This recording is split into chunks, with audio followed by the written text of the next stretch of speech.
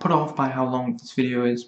Don't worry, I try to jam-pack my videos with as much content and as much detail as I possibly can. Anything I feel I can comment on and that I feel you might be interested in, I pretty much put in the video. I try not to repeat myself and talk fairly fast. If the video is too long for you, I have recorded a shorter version and the link will be in the description box. American Psycho movie review. It's the 1980s. Patrick Bateman works on Wall Street. I'm not entirely sure what he works, what he does when he works. We never actually see him work, but he is a vice president at Pierce & Pierce, and that's the important thing. He and his colleagues lack depth. They see success as the be-all, end-all, as the goal of everything. They spend a lot of money going to expensive restaurants, doing coke, among other things, having sex with secretaries, friends of friends, various, prostitutes, escorts, and this completely independently of their actual monogamous relationship. To be fair, their partners appear to know, so. And Patrick himself is coming to realize how banal and gratuitous it is. They're like spoilt children. They do what they want, when they want it, how they want it, and they don't have to work for anything. Several of them might not even particularly have to have proven themselves to be where they are. They might have connections with, within the field. And Patrick, as such, is not satisfied. He is going through the motions, even if his fellow vice presidents of Pierce & Pierce, to quote, I believe it's the IMDb fact, the fact that all of them are vice presidents, all of these, there's like maybe half a dozen who are vice presidents, would suggest that it is not a particularly unique or,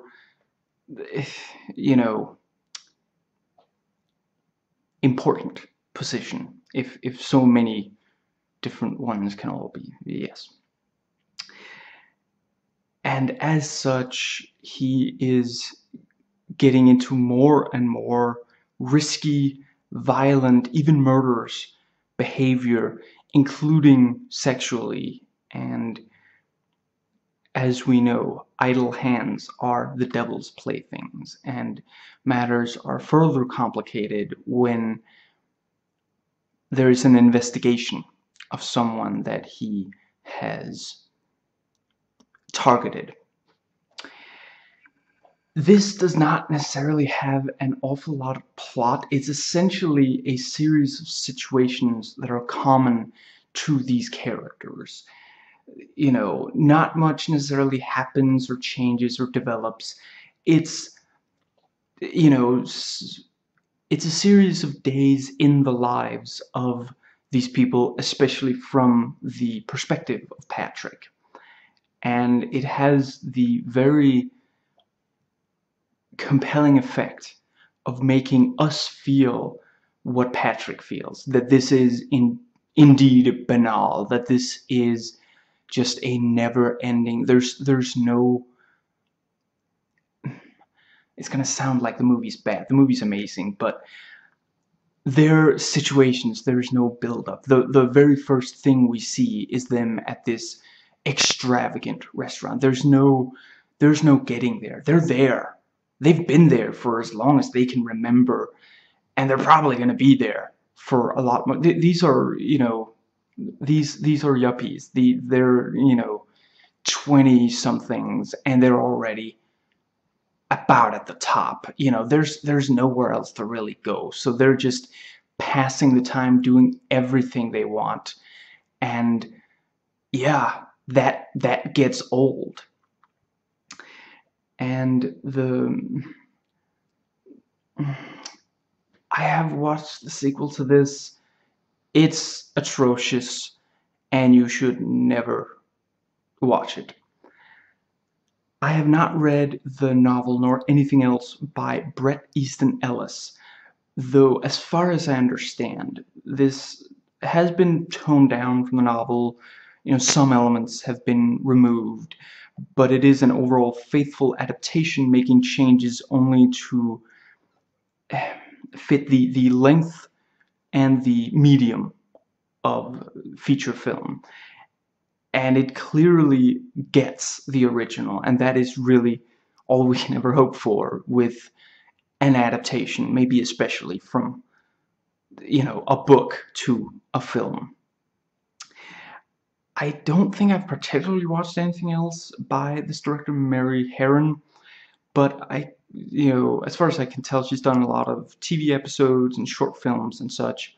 She wrote the script along with writer actress Guinevere, I think, Turner, and they're both a little disappointed with their own work on the ending of the film, in that it suggests something that they really didn't mean it to, and I will go into that in the thoughts video. Some have said that the second half of this is bad. The second half is different, and it's difficult to keep delivering. It's the setup and the build-up that's where, if you're really skilled, you can get a lot of really good material in, because people are just going in, they don't necessarily know exactly what is going to happen, so you have their attention, and anything you tell them, basically, if you're doing it right, they are hanging on your every word. And it is more difficult to keep the you know, yeah, the later, you know, acts and such of. It's different, but I wouldn't say it's worse. It needed to be. The movie couldn't have kept going the way it was for the first half. You know, it is maybe one of those movies where it is a movie of two halves, much like the Full Metal Jacket, where I'm not sure I should give away for anyone who hasn't watched that movie, but yeah, movies of two halves. And this one, they're both really solid, but you will notice that things really change, and I'd say it's a good way. I'd say it both sets up all these situations and characters and such, and follows through, gives us something that really feels like a satisfying, yeah, conclusion, if not, I'm not sure if you would use the word climax, but in a way, yes. And I'm afraid I will have to agree with the director and fellow writer that the ending seems to suggest something, that they were well aware that that wasn't the idea, that shouldn't be, but you know, sometimes you're just not quite happy with the, you know, your work of creative expression, and unfortunately it does, but it is clearly still there in the film what they actually meant, and it just requires you to pick up those clues and to think it through. And I mean, this is a movie that you'll want to talk about with other people. You'll want to go online. You'll want to see what others have made of it, you know. And in so, you will, I'd say most people will probably come to the conclusion that the director-writer wanted them to, even if they don't read their quotes about it. But yeah, it's the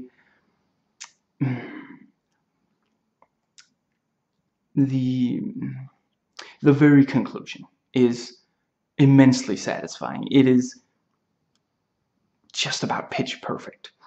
But some of the things that just immediately preceded are not quite as, yeah. I'd say the director-writer really covered that rather well. Now, I am basing my review on the R-rated version, and I'm aware that there are other versions. In part, it's because this is the copy that I got not long after it came out. This is actually, I was not always that good at analysis. I have not had enough of, like, varied experiences, known that many different types of people and such. So there was a while where, you know, to quote Captain America, internet, so helpful. I now have a much broader perspective and have had that for maybe last 5 years or so. So, you know, when I started recording videos was when I really started to get a hold of a handle on these things. But me and a friend of mine, yes, you know, I had gotten this very soon after it came out. I don't remember exactly why, but I had, and he and I watched it, and we watched it dozens of times. And we couldn't necessarily put words to these different things or explain why they were significant, but we watched it. We watched the deleted scenes, which I definitely recommend. If you have a copy that doesn't have them, or whatever, I believe they are on YouTube. I don't really want to, I don't know, is that legal? I mean, they're not technically, I mean, the movie obviously would not be legal to watch for free online, but the deleted scenes, I don't know, but, you know, they are available for certain, and they are excellent, and they really help. And from reading the, again, the IMDb, the fact and trivia, I can tell that a lot of what's in the book is in these deleted scenes, and yeah, you know, they are the good kind of deleted scenes, the kind where you're like, yeah, this works. It's too bad it was cut. And yeah, he and I would talk about every single little detail, every angle, every little look, every line, the words used, and all these things. And yeah, and this is the first time I've watched it in years. I don't remember, but it's probably, yeah, it's probably been at least those 5 years since, yeah, and a lot of it I was recognizing, and a lot of it really had a much greater impact. I could always tell this was an excellent movie, but I didn't always have the words to express why. I couldn't always connect why these scenes and these looks and such are so inspired, because I didn't quite, I didn't know enough about Wall Street and yuppies and such. And yeah, and that brings me to, this went through a bit of a development period, and at different times. Patrick could have been played by Billy Crudup, Johnny Lee Miller, Jared Leto, who is in this, but not as Patrick. And for a while it was off a script Ellis wrote himself, and Stuart Gordon could have directed, which is quite interesting. I have to admit I have not watched that much Stuart Gordon, but what little I have watched, I know for certain that I watched Fortress, and that is an amazing movie, a pure B movie, and just action, sci-fi, body horror, really just, and that again is a movie that my friend and I watched a ton of times. We didn't have so much trouble understanding that one, but we loved it, and yeah, but most of what I know about Stuart Gordon and most of my appreciation of him I base on Deus Deacon's excellent reviews. I don't know exactly how it's to be pronounced, but he is here on YouTube. Deus Deacon, I think, something like that. And yeah, he's reviewed the entire, the Clive Barker, yeah, with Pinhead, and he's reviewed that entire series. So just look up those reviews, you'll definitely find him. But yeah, the Stuart Gordon would have done some very interesting with this. It would almost definitely have been more gruesome. Given he's his body horror is quite, yeah. It would have been interesting. I tend to be of the opinion I wouldn't mind. I know it's probably not going to happen, rights and all this kind of stuff. I would like to see the movie that he would have made, for example. And I think it might have been with him that Johnny Depp was attached to play Bateman, and David Cronenberg was attached to do this, although he would have made significant changes. But again, I would like to see his, I don't know, maybe the, unfilmed script is, yeah, Bruce, get on that one. It's probably online or something, but yeah. And Brad Pitt could have played Bateman, which, you might think, really, but given Fight Club, I think he could have been interesting in the role. Leo DiCaprio could have played it, and Edward Norton, Ewan McGregor, others as well, but those are the ones I know and where I can actually get an idea of what it might. Edward Norton certainly would have been interesting as well, but I'm really glad that it is Christian Bale. Oliver Stone could have done this, which would also have been interesting. I'm not sure he would have quite fit. And Danny Boyle, and given Trainspotting, I could see that could have been quite interesting, the whole psychological element. But yeah, and Martin Scorsese, which again would have been interesting. I'm not sure it would quite have, but yeah, it definitely, there were a lot of interesting people involved with developing this.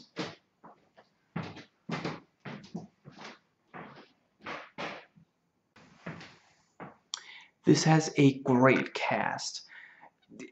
Christian Bale, Jared Leto, Josh Lucas, Justin Theroux, I want to say, Chloe Sevigny, Reese Witherspoon, Samantha Mathis, just incredibly talented people, and all superbly cast. I don't think I've ever seen, I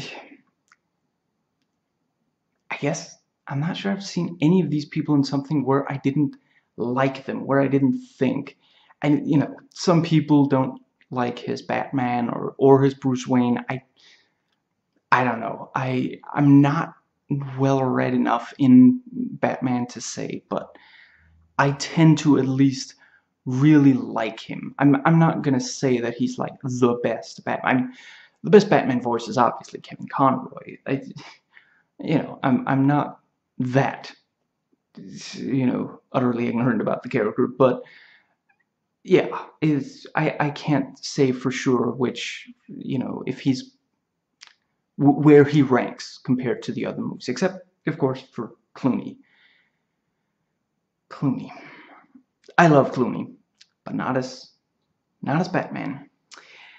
Some have said that the characters are kind of cliche, and as a result, the film itself is as shallow as the people it portrays.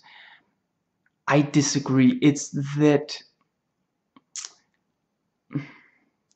the characters, part of it is that this film is not really meant to be taken as realism. It's very close, like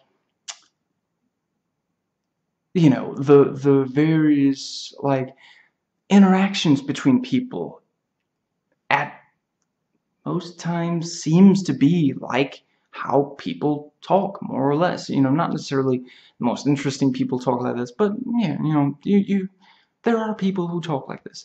But there are also events and characters and such that are just kind of, I don't know if absurd is too strong a term, but just you're not supposed to look at this and say this is, you know, this person, I understand every aspect of them. And some will say that this makes the movie worse. I disagree. But when you look at these people, the thought that should be, you know, is this is something that some people actually want. This is something that, you know, some people look at, for example, them doing all these, you know, expensive things, doing all this, these things, they do what they want. Some people are going to look at that, and we are supposed to look at that and laugh and say, that's ridiculous, that's, and they're not satisfied.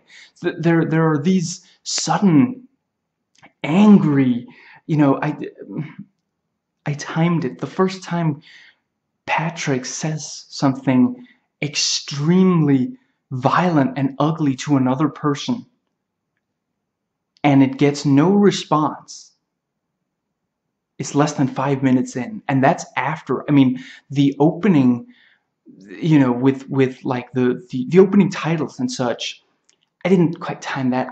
Maybe a minute and a half or something. So the movie has barely begun before the first time he reacts in a vicious way to another person, and just with them right there. It's not like he walks into another room and says, "Ugh," you know. He just, I mean, it's not a spoiler. It's a bartender, and he's just ordered, and she turns around and he says it.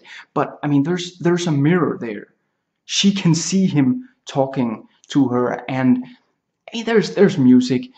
He's talking relatively, she might be able to hear at least the fact, at least the tone. She might not be able to tell the words, but she should be able to tell this guy is being absolutely atrocious. Just the way he's talking to me, another human being. And this isn't a situation, you know, he's talking to me as if he just found, you know, I don't know, his old high school bully or something. He's just being ridiculous, and there's nothing that would make this reasonable. I don't remember the exact exchange, but I think there's something about, yeah, I think it's that they no longer take credit cards. It's a cash only bar, she says, and she turns around and he responds like this, because how can she not take a credit card? It's a credit card. Everybody takes credit cards. Do you know who I am? It's that kind of thing. You know, it's just this, yeah, and this, the whole movie has this kind of behavior. I'm gonna go more into that, but just, you know, that is in relation to whether or not they are, you know, cliche. I'd say that some of the characters don't get to have a lot. We don't see them in that many situations, but Patrick and others, obviously Patrick, because we spend the movie with him, but other characters, I shouldn't say, but yeah, there are other major characters who do react in very significant ways to different situations. And yeah, yeah, I think I've covered that. Now, others have already drawn comparisons between Bateman and Dexter. And one thing that should definitely be that I will definitely go into is the introduction of this is this very sinister, playful kind of thing. You should almost go into this blind. I was about to say you know, oh, if you could go into this. The first time, I distinctly remember me and my friend. I mean, we'd probably watched the trailer. You know, I tend to watch trailers before I watch movies to get myself in that mindset to say, okay, this is the kind of movie. We still didn't know quite you don't know what to expect from this movie. Until you've watched every minute of it, you don't know what to expect. It keeps, that's also something I'm going to go into more, but yeah, you really don't know. It completely turns at times, but the very opening, the very first thing you see is this white background and then this drop of blood and more, and each time there's this note that plays, and it starts out as this, you know, you feel like you're about to watch, like, you know, a horror movie about a mass murder. And in a way, you are. But it's this, I mean, you might expect something like that from, it's been too long since I've watched Seven, but I feel like that one has a more overt introduction, but one of these more subtle introductions where just these hints that this person is unhinged, you know. And yeah, just one drop, another drop, and then suddenly, you know, a knife gets raised and chops down, and it chops into, I don't know exactly, but it might just be like pork. And then it's like a berry that falls across. But there's so much blood. That's not blood. And you see where it's landing. I don't know exactly what it is because I would never eat at a restaurant like this. But it's some kind of like side sauce or something. And it's being like, if you imagine the plate, it's being spread in this pattern. And you see everything is just arranged. I mean, you don't know if you don't know if you're looking at this meal and you're not sure, should I eat that, or should I hang it on a wall maybe, because it looks like a piece of art, and that's what these people eat. That's what, it's not in the movie, but there's apparently a part of the novel where they, you know, one of them has just been, you know, had lunch with a client, and they were so confused because the client just had chicken, just grilled chicken, and, you know, and Bateman asks, what shape was it cut into? And that's because they don't live in that world. They live in this other world where they can just do whatever they want, where food looks like art. And to us, you know, to the non-yuppie viewer, that's how this it's such a good intro, because it starts as this, that's so much blood, this is awful. And then suddenly you're looking at food. Immediately, the movie connects these two things. This lifestyle where they're eating this stuff that to us looks like art.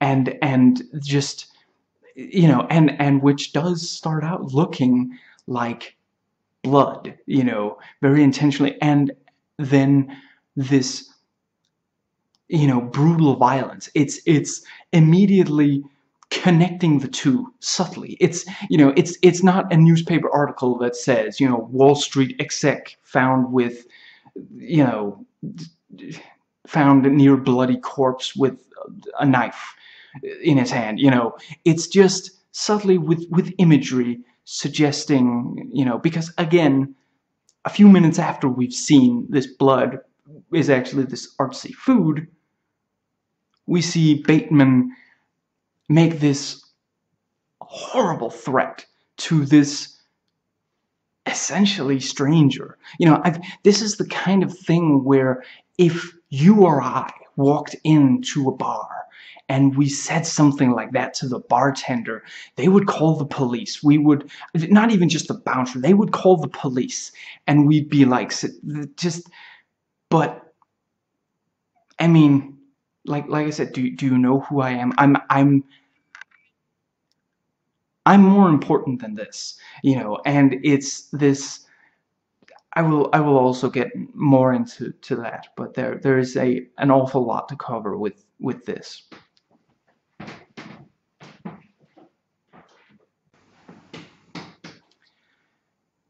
Yes, the introduction thus has this very sardonic quality to it, and you know, I guess Dexter began in like 06, so 5 years after this. Dexter similarly in its intro connects violence with, you know, a lifestyle.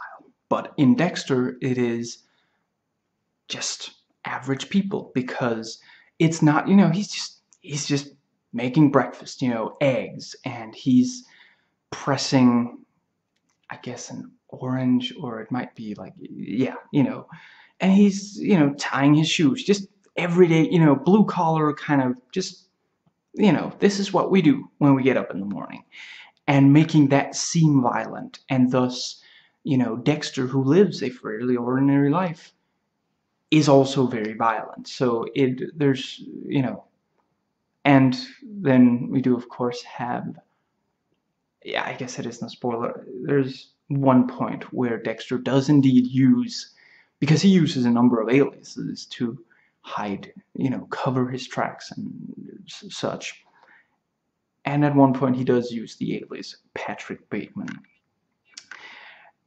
And then, you know, and both have this ongoing voiceover where they comment on everyday life, and their thoughts are things that they could never say. They're, you know, they're talking to the audience, explaining these parts of their own lives. So of course, you know, there's a certain level of like familiarity that is distinct from, you know, the way this protagonist, I don't know if you can hear that, but it is indeed very windy. I hope I am deafening that out.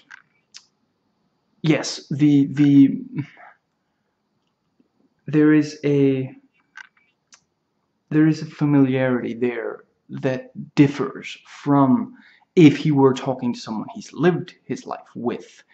You know, so it is, you know, he is talking to people who at first don't know him at all, but then as the show moves, you know, as this movie or that show moves on, we know the person more than anybody else knows them, because they're thinking these things out loud to us that they would never say in the real world. And yeah, and so much of it is this, they're making these points that we're not supposed to say out loud, or they are focusing on things that we know we're not supposed to. And yeah, just there's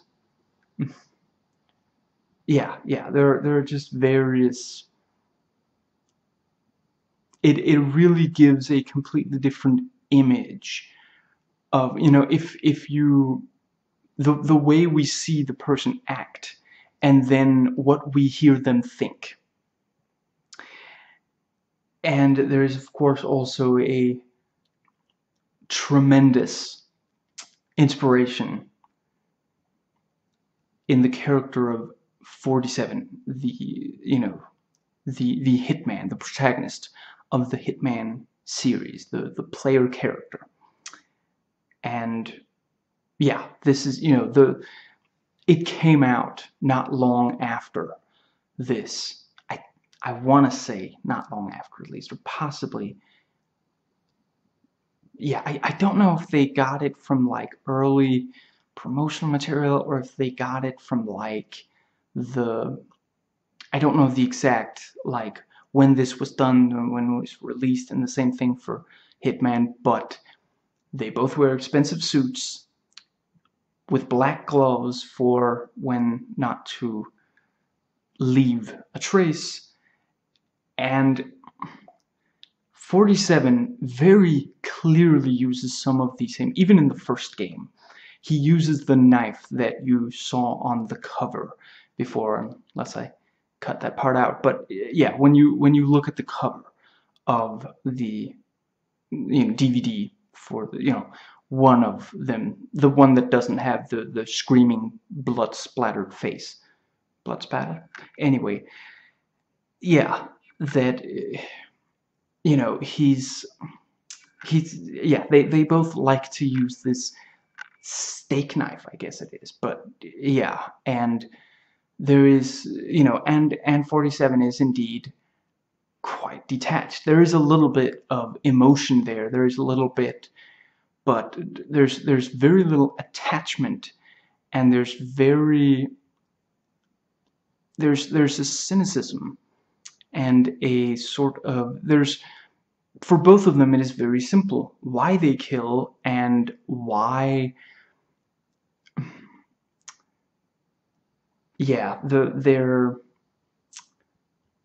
why they kill, why they feel more or less okay with it, why they feel the way they feel about their killing. And much like how Vice City, the Grand Theft Auto game or expansion pack, I don't know if it qualifies as, is basically, well, not entirely, but there are elements of Scarface in there, clearly. And where Scarface is a tragic story, Vice City is very much, you're supposed to enjoy it. It's, you get to indulge in this thing.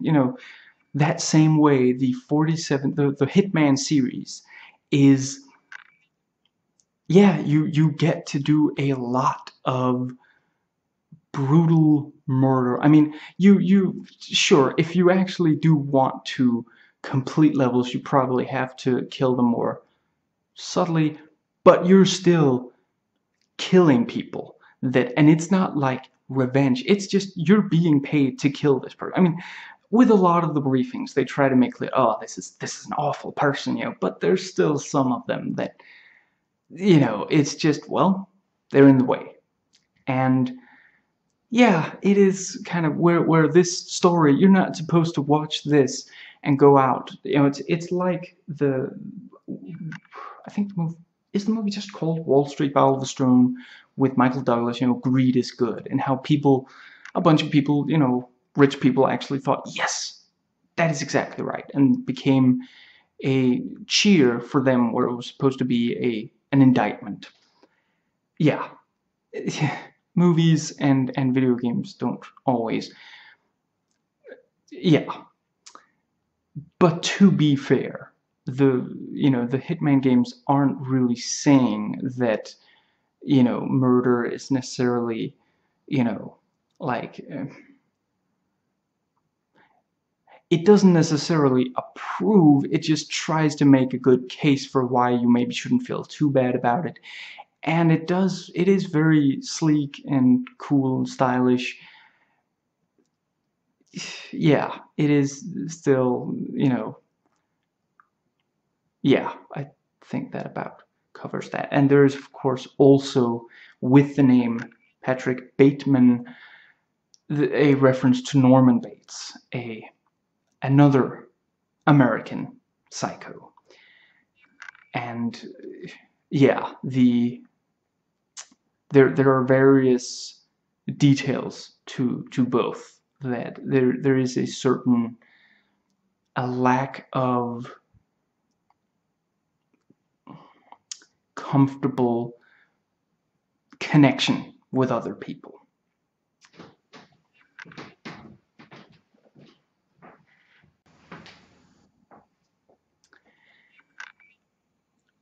Ellis did not feel that.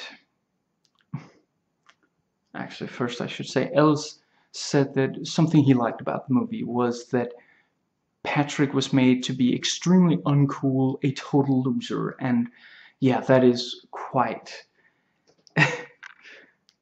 Yeah, you really like. He has this awkward dance that he does sometimes, and just there's this early scene where the Wall Street guys are basically talking about women and really degrading them. Like, they're talking about, you know, well, I mean, if she has a good personality, even if she's not great looking, and then another of them says, great personality, or talented, or smart. You know, talented, even if this woman is talented, or whatever that even means. You know, that's just that this woman is trying to make up for, you know, being very unattractive. He doesn't use those exact words, but I'd rather not repeat them. Yeah, and, you know, they're doing this, and then Bateman says, you know what Ed Gein said about women? And he's like, he's cheery, because he has this, he knows these things about serial killers. Like, I mean, he knows what he is, and he's read up on these people, and yeah, so he just has these fun little tidbits, these facts that are just, did you know that Ed Gein once said that when he looks at a beautiful woman, he thinks two things, and, you know, first he thinks, I'd like to take her out and be real nice to her and just really make her happy. And then, you know, he says, well, what did the other part of him think? What her head would look like on a steak. And then he's laughing, and then, yeah, that's right. And the others are like, dude, you know, and they still don't really, again, you would expect that it's like, you know what, you and I just, I don't know you anymore. That is just, you are not a person that I want to hang around. That you think that is at all okay to laugh at, that you think that passes for casual conversation. But the thing is, he just went a little bit too far. You know, it's in part showing that he really doesn't get other people. I mean, several of these other Wall Street guys, they're basically just, they don't realize how vacuous this is. You know, Bateman does. But, you know, yeah, there's, to Bateman, it's already slipped. Because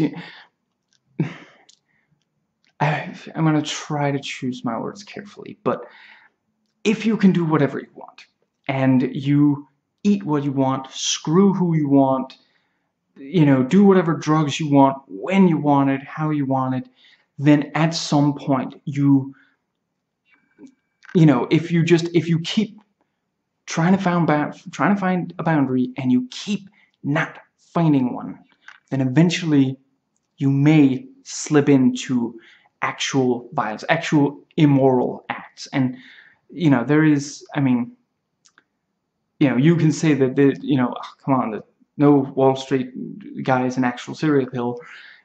You know, Wall Street people, and, you know, people who own big businesses and, you know, run big and such, a lot of them have done something really awful, just not necessarily in their personal life. Some of them have, but not necessarily quite this. But I mean, they're cutting costs and, you know, removing safety, you know, equipment and such, you know, just, yeah, to save a little money, to increase profits, and not caring that people get hurt. You know, like, literally, they know that this is going to hurt, even kill people, and they don't care. And that's part of what the film is really about. So, you know, it's not just this thing of, you know, imagine if one of these guys was also a serial killer, you know, and a robot. But yeah, just, you know, because really, Bateman just crossed the line. I mean, what they were just saying was turning women into objects already.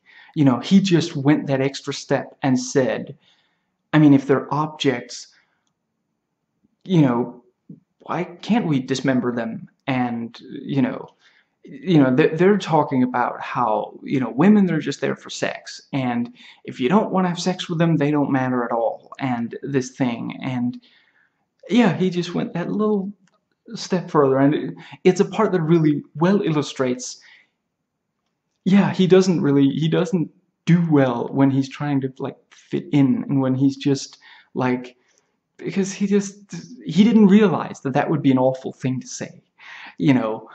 And and at the same time, it's just that these views and then these horrible acts are not that far. I mean, that is also when you look at people who do truly awful things to, for example, women, they tend to be people who have a hatred for a lack of respect, you know, in general, a very bad relationship with that group of people. You know, crimes against women, crimes against people of different ethnicities, you know. Yeah, so it does a really good point of just, yeah, saying that this is, you know, yeah, pointing out that there's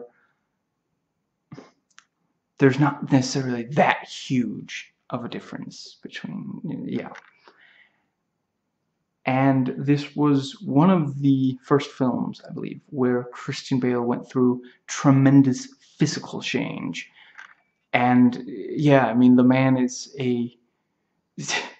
incredibly methodical and a little bit scary when it comes to the lengths. I mean, this one, you know, he's just really fit, but the stuff like The Machinist is like, are you okay?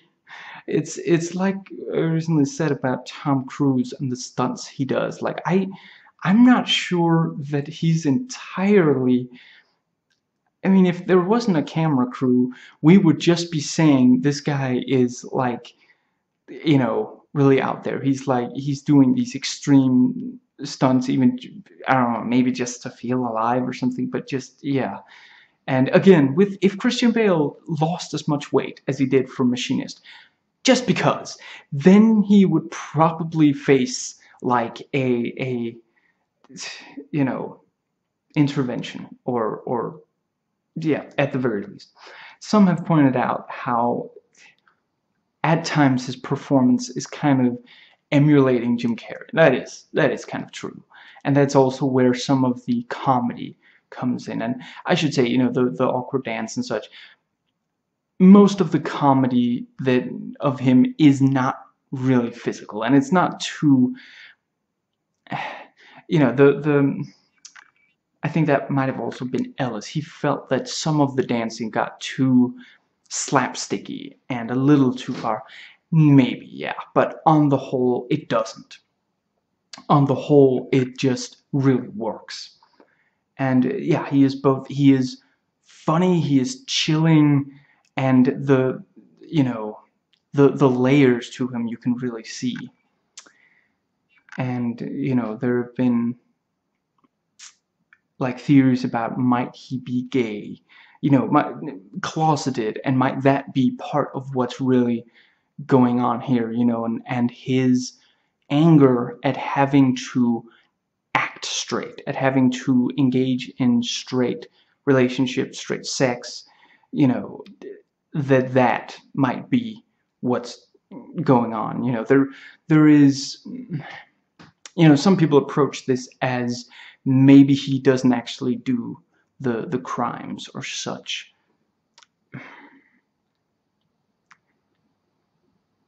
I suppose at the end of the day you can say that it is more ambiguous. I tend to lean towards that he did them, and I think that is an important point to make, although I won't go into why in this. I will say that for the thoughts video, but yeah, you know, and others have said that Bateman is supposed to be a surrogate for Reagan, which, again, I mean, you could say that, again, you know, these horrific acts and this,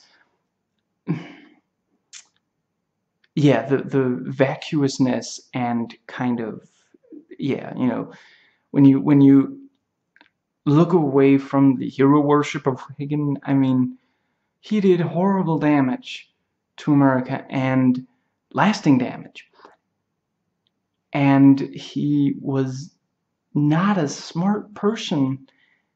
I mean, he was an actor, and people voted for him for the personality because he seemed like, you know, a guy that you'd want, you know, he takes charge in the movies, so obviously he'll also do the best thing for the interest of the entire country. That, you know, yeah. And there's this great scene where Patrick goes on a date with this young woman, and when he first encounters her, which I think, yeah, that's before the two of them have a date by themselves, he points out about her that his girlfriend, or is it fiance? Anyway, his, you know, Reese Witherspoon, his romantic interest, probably knows that he himself is having sex with her closest friend, Courtney. And then he mentions about Courtney that she is always operating on antidepressant or something like that. I think it's Xanax tonight. And, you know, at other point it's like Lithium that's mentioned, and you look at this woman and she's not completely aware of the world that's around her, but she's, again, just going through the motions, and nobody, you know, sits her down and says, you know, if you feel you need that much medication, then you probably should be being taken care of, because you shouldn't be out and about when you're this affected by the, you know, the drug. And, you know, it's also, again, we're talking intervention, like,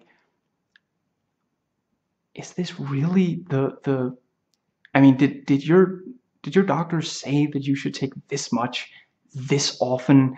And if so, maybe get a second opinion. And just, you know, it's clearly just, and there's nobody reacts. Everyone can see it, but nobody does anything. And just, yeah, so he's on this date with her, and again, I mean, they sit down. He got her from the car, and she's like on the table, you know, face down, and he goes, "Oh, Courtney," you know, shoulders, and then sits her up, and she's like, "Are we at the restaurant?"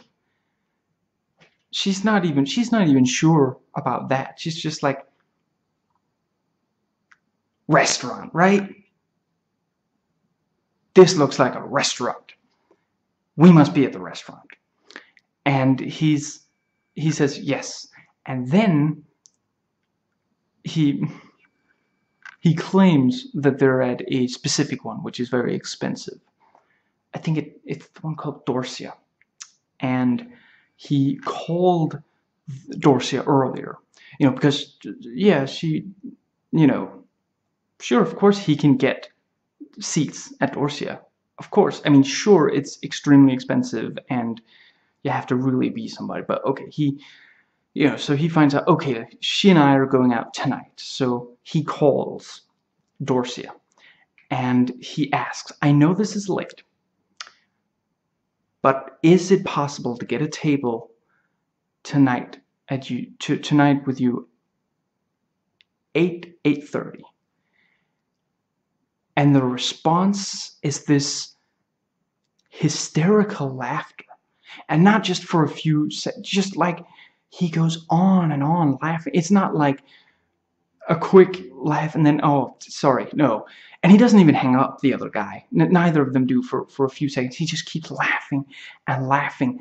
This is the single most ridiculous thing he's ever heard. Patrick might as well have just asked him, would it be okay if I brought a Martian to dinner at your place tonight? Do you have any rules against that? It's and so they get there, and she's like just completely, she's gone. And she says, "This is Dorsia?" And then he says, "Yes, it is." And then we see the menu, and it's, I think it's called Esprit or something, which is, you know, it's not as fancy, but that is still a pretentious name. Yeah. So it's a, yeah. So and then he tells her what she, not you know, not just a suggestion. He tells her, you're going to order this.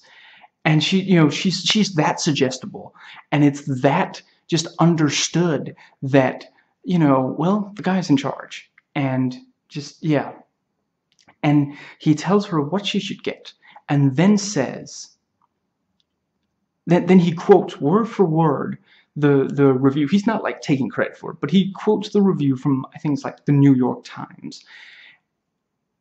You know, and this is where, like, you know, when you go to a restaurant and you suggest something to be ordered, you relate to the restaurant and to the person, and you say, this place has great, you know, whatever, like, I don't know, what do people like? I'm not a restaurant person myself, but yeah, you know, you say, you know, the great crabs, whatever, you know. That's the kind of thing. But no, he just sits there and he, you know, quotes. He memorized this thing.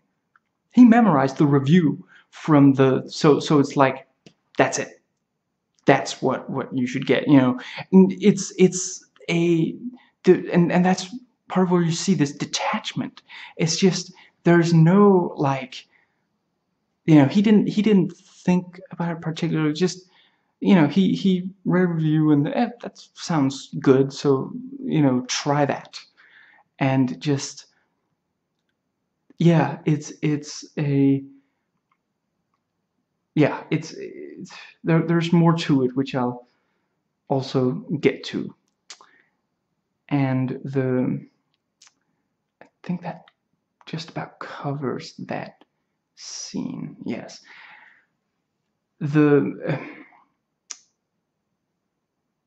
You know, when basically the to Patrick and to the others, the idea is that you look successful, and you know, that is why you should, you know, and that's, yeah, that is the goal. He is always like checking his hair. There's a point where another vice president appears, I'm pretty sure, Lewis, is like complimenting his suit, and then he like reaches out and almost touches it, and like immediately Bateman gets, you know, rid of his hand. And, you know, that again, you could read into, you know, is it like repressed homosexuality? Does he actually want to be touched? And all the feeling that, you know, what is that line? Don't touch me, I'll die if you touch me, I think is.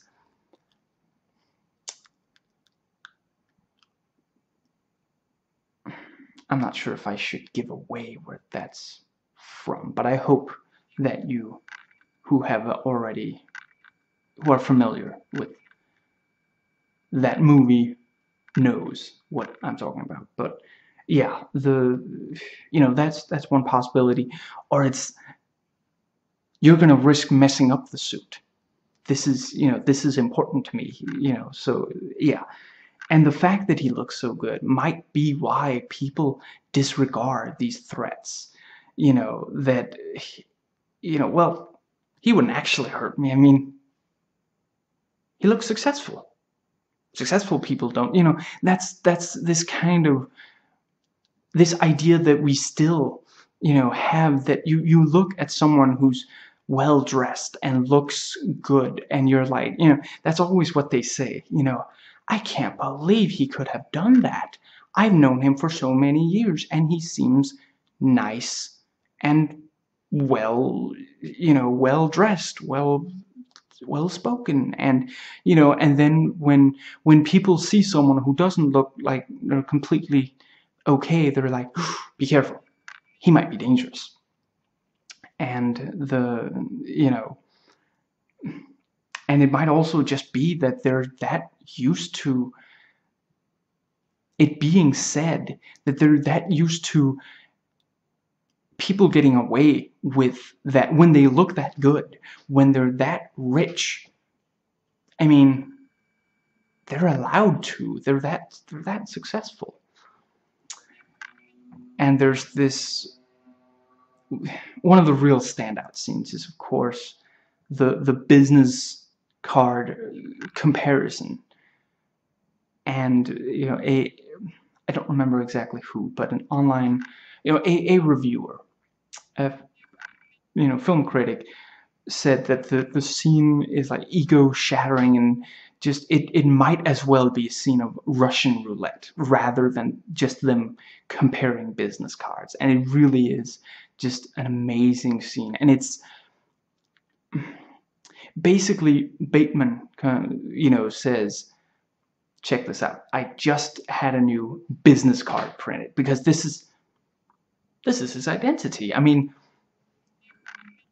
when he isn't there, and especially to people who don't really know him personally, the business card is the impression and the memory that it conjures up. So when someone looks at his business card, it should be amazing. It should be the most impeccable business card ever. And so he shows it off, and just gleeful, like barely containing, I can't believe they like it, and then one of the others says, take a look at this, and he shows it to Bateman, who says, yeah, that's nice. He tries to be nice to this guy, because this is a guy who actually is also powerful, so he has to be nice to him. They hang out all the time, so there's a limit to how, yeah, he's gonna be, and one of the others seems to like it more, and Bateman immediately thinks to himself, I can't believe he likes that one more than mine. And it's again, like, he looks like he was just told that, his mother died this morning or something. It's just, this is the worst thing that's ever, I can't believe. It's that level. And this is, and the movie plays it like it is that important. And to us, it made, that's when we're really talking about, like, absurd. It's like, it's a business card. It's not that important, but to them, it's everything, because it's the impression. It's what they look like to other people, to important people. And I shouldn't give away too much about the scene, but just, yeah, it keeps, I mean, it gets to the point where he can't hide it at all. Like, the others could easily tell that this is just, this is yeah, this is the worst thing that's ever. And there's this scene where he calls for an escort girl, and he, you know, when he's talking over the phone for that, you know, he says he's not talking to the girl specifically, he's calling like a service or something, escort service, and he says her hair should be blonde. I cannot, you know, I cannot overstate that. Her hair needs to be blonde. And then, you know, she arrives. He lets her in. And the moment that she steps into the light in his apartment, he immediately says, "Your hair's not blonde. It's like dirty blonde." And you can immediately tell from her face, you know, you can immediately tell that it hurt her. She doesn't say anything because she's, I mean, she has to make money. She's there as, I mean, hypothetically, let's say she did what she should be allowed to do. Let's say that she said, "You jerk, I'm leaving," and just, you know, possibly more, but I try to keep off-color language out of my videos, mostly so I don't have to note if there is any or how much there, so I usually just say, you know, but that is what she, I mean, what a jerk, what an unbelievable, what a creep. But if she does that, she might not, I mean, it could really have consequences for her job, and, you know, so she just has to put up with it, and he's just, and it doesn't even occur to him that, I mean, because he's not talking to a person. I mean, he called for her, and then she came, and she's being paid by him by a lot to have sex. So, I mean, she should just do what he says and be what he says, because he's paying for this. His success means that he's allowed to do this in his mind.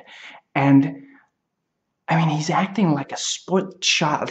It's like a spoiled child who just got like the action figure they wanted. And then, you know, and it's like hugely expensive. It's really rare. And then they immediately say it's the wrong color on the belt. You know, it's just the moment that even the tiniest thing isn't the way that, you know, yeah, that he thinks it should be. It's just, this isn't good enough, you know. I mean, he doesn't send her back, but I mean, he only has so many hours, so fine, I will work with what I have, but I'm not happy. You know, it's that kind of just, and he obsesses over pop music, like, because he's not getting any depth in the people he's around. So what do you do then? Well, the pop culture.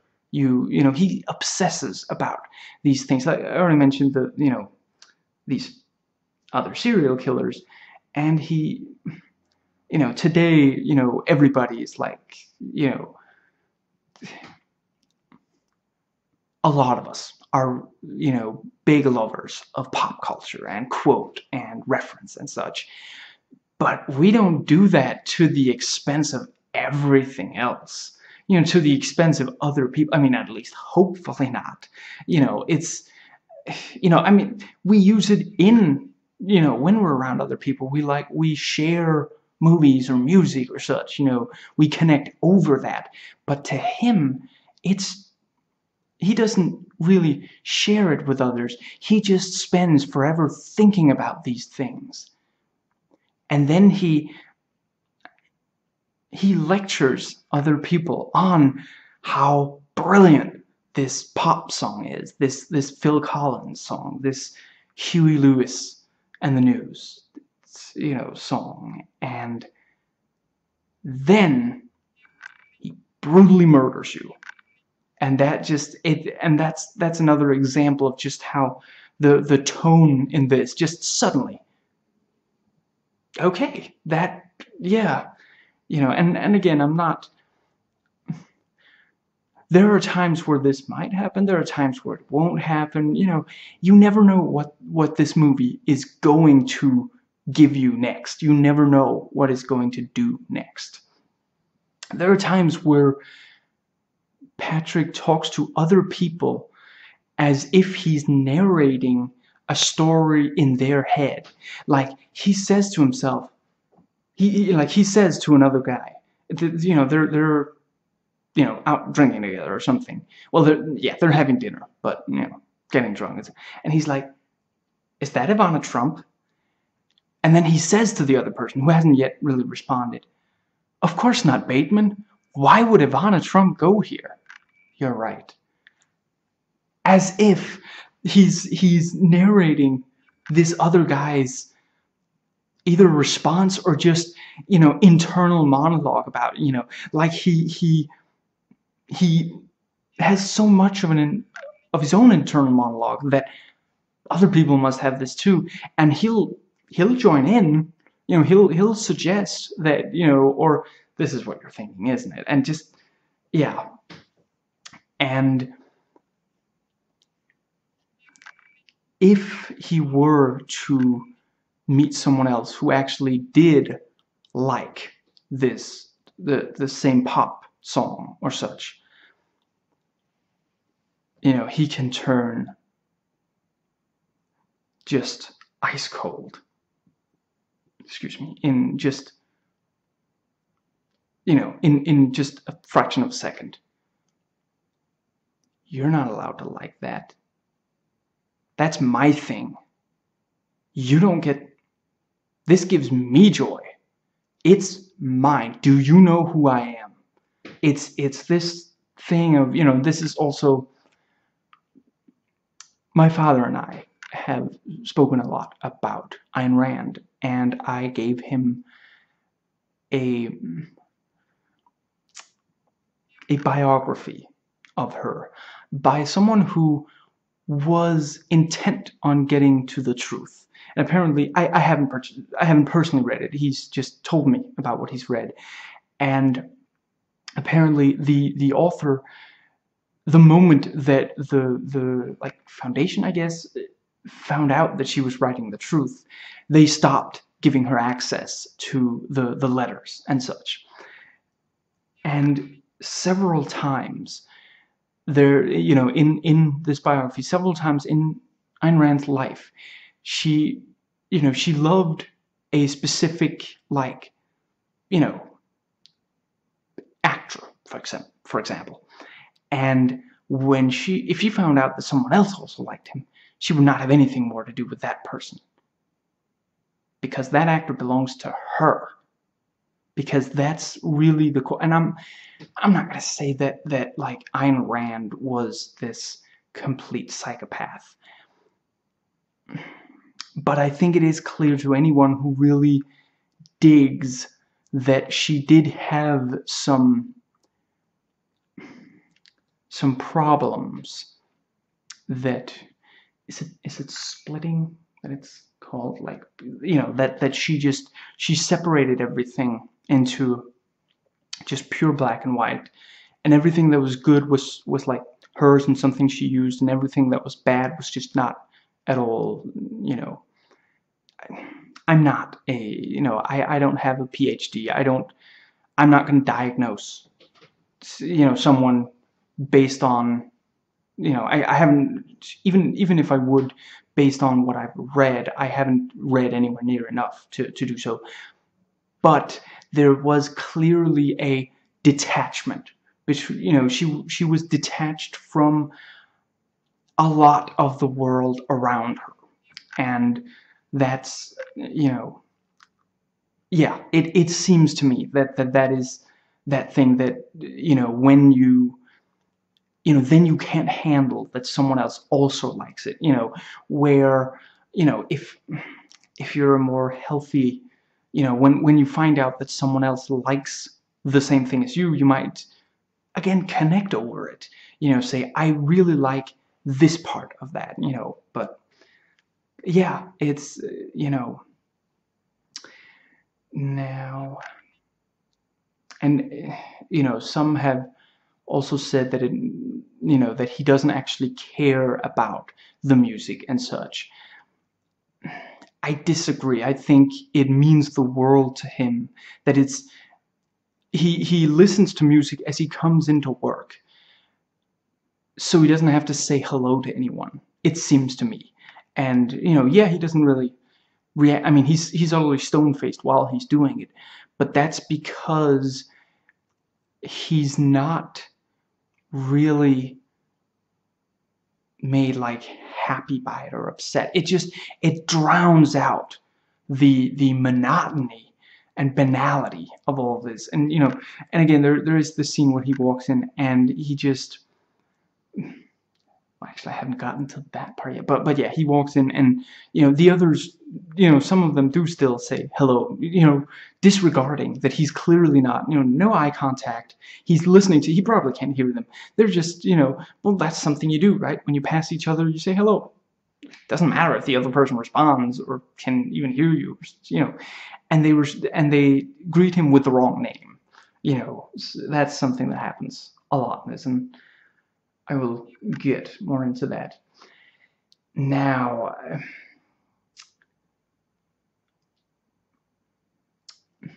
some have said that the movie, that it's a problem that there is no one that you can really sympathize with. There's no one you can root for.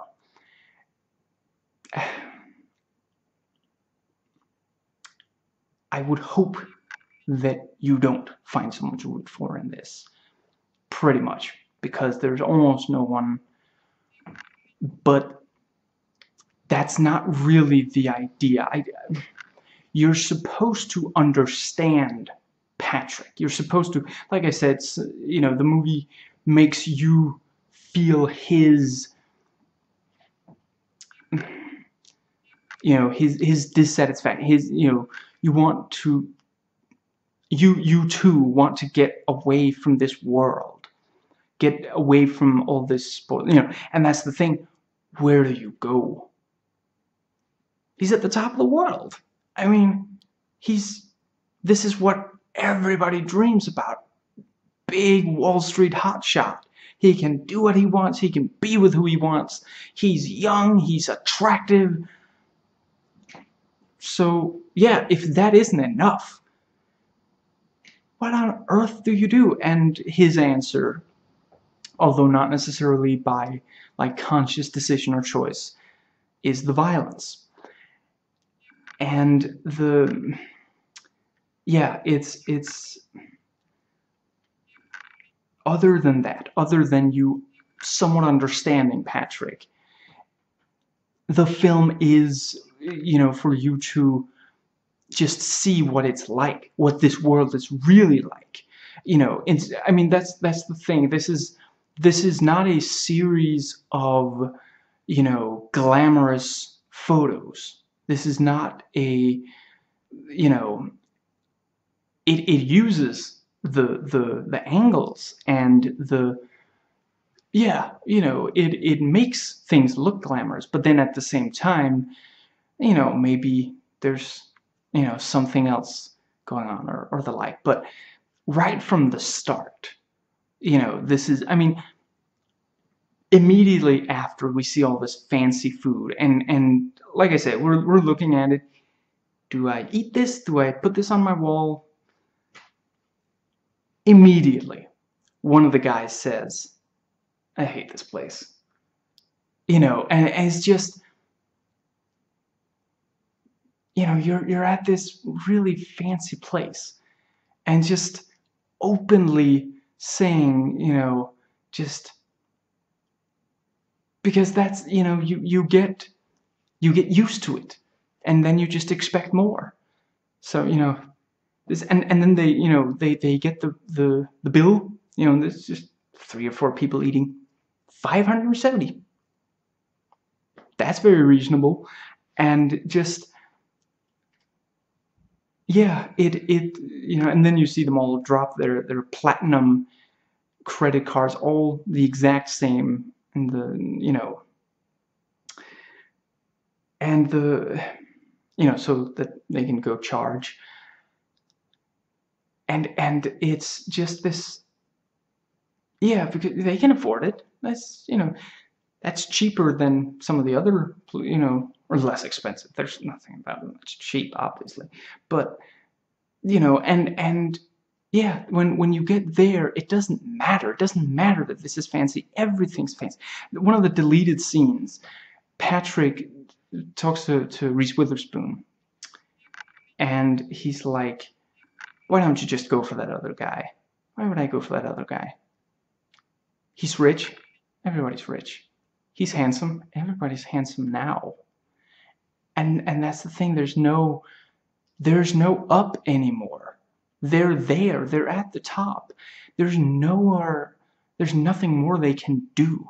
So they just get bored with it because they're always getting everything they want.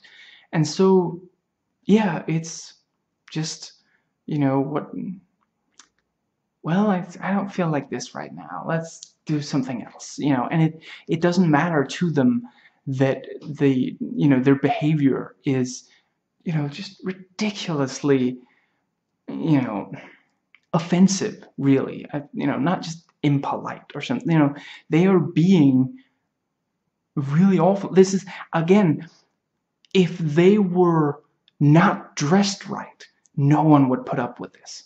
But it's like they're successful. They get to do what they want, you know. Now,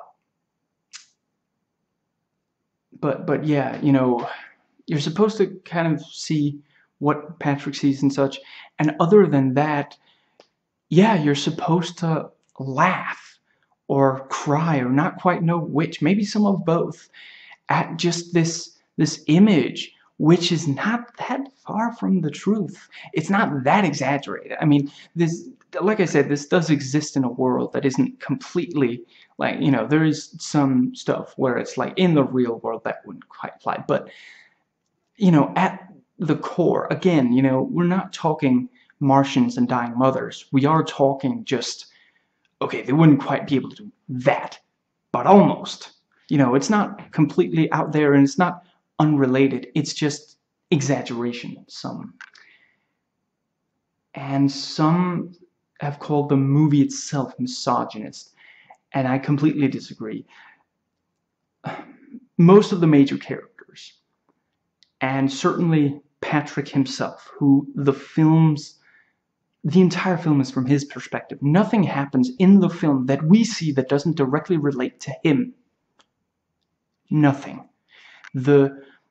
These people do have lives outside, you know, it's enough. We're seeing enough to get an idea of what all of them are like. And Patrick is the one who stands out because he's the one who realizes that this is wrong and that this is, you know, yeah, he's the one who really wants something else. The rest of them are just, like I said, you know, everyone's good looking now. So it's, you know, yeah, sure, whatever.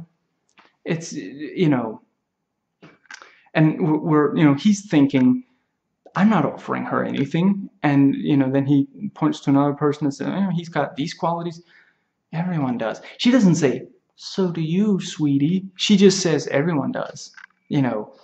And you know, when he says, why don't you just go for someone else? I mean, he's possibly not even consciously, he's fishing for a compliment. He's saying, you know, tell me what I do for you. Why do you want me? You know, it's just that kind of thing. And yeah. And yeah, the film itself is not misogynist, but the major characters are, and Bateman definitely is, and the whole film is from his perspective, but you do see more to these characters. You know, when I mean, you maybe have to extrapolate or note, like I said, you know, Bateman doesn't notice or care that this escort girl is insulted. You know, So you know, but we're still seeing it. We're seeing, and in that brief exchange, in that look that she gives, and that then she continues to go into the apartment, you know, from that we can extrapolate.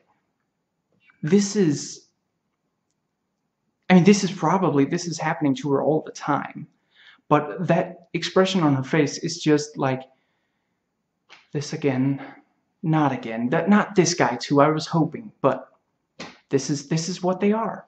That I can't, you know, I can't catch a break. I can't meet one who doesn't insult me immediately. You know, that's kind of, or maybe this is the first time that it was quite that fast, but it's clear, you know, it's not just like, she's not another one of these spoiled people. She's not like, you know, she's not like reacting, you know, really negatively to something minor the way these others are. You know, I mean, what was said was really, yeah, you know, really insulting. And yeah, you know, and this is before, like, before names are really exchanged. It's the first thing. The moment he sees her hair, that's not what I asked for, you know. And yeah, from that you can tell this is not, you know, you know, she comes in like smiling, and it, you know, and then the moment you see the smile go away, you also kind of, you know, think to yourself, the smile before was put on, wasn't it? Her smiling as she's walking in, that's because she knows that that's what he'll want. You know, she has to make a good first impression, and you know, this kind of thing. But there is more there. There is more to the female characters, and it's a lot in these little looks, or you know, yeah. I may go more into her, but just, if you're watching this for the first time, pay attention to the character of Jean. Her, there's definitely more to. Now,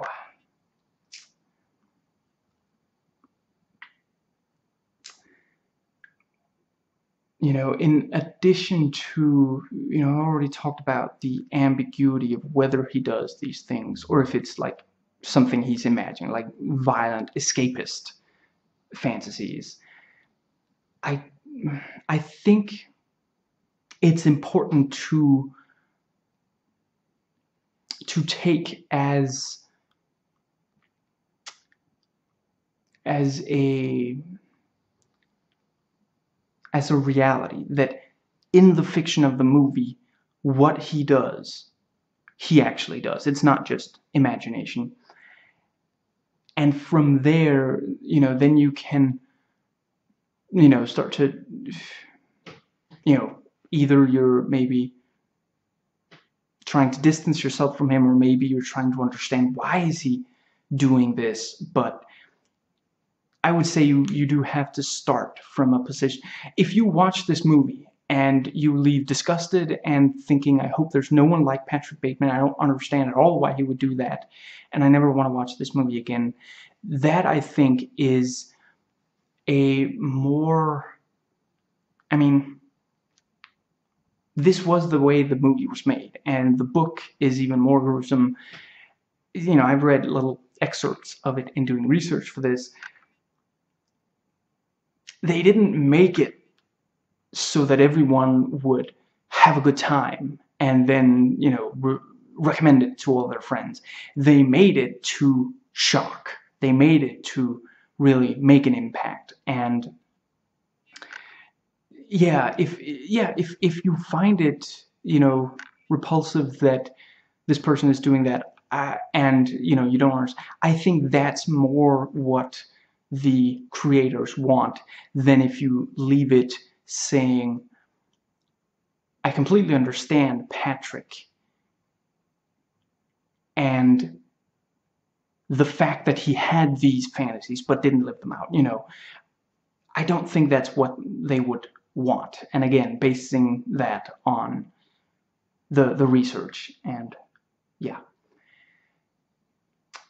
The the majority of the dialogue here is taken word for word from the novel. That's also something I saw when reading just things that spoke about the novel, and writing out lines. That's also in the movie. That's in the deleted scene. That's in the movie. So yeah, that's really, really cool. They went to great extents to put everything in that they could, basically, and also to make it, some of the elements that are more, atrocious in the book are, were removed so that it could actually be released in theaters and such, not end up with an NC-17 or even an X. But, and I should say, when this kind of thing comes up, there's always, I understand reading or watching or hearing something and thinking that's the most disgusting and that's awful, and and from that taking, I can't stand the person that thought this up. I can understand that. I personally try to understand what they're trying to say with it before I make an opinion about the person themselves. But certainly, and don't get me wrong, if you watch 10 minutes of this and you think this, I don't want to watch another second of this, that is complete. This is not going to be for everyone. That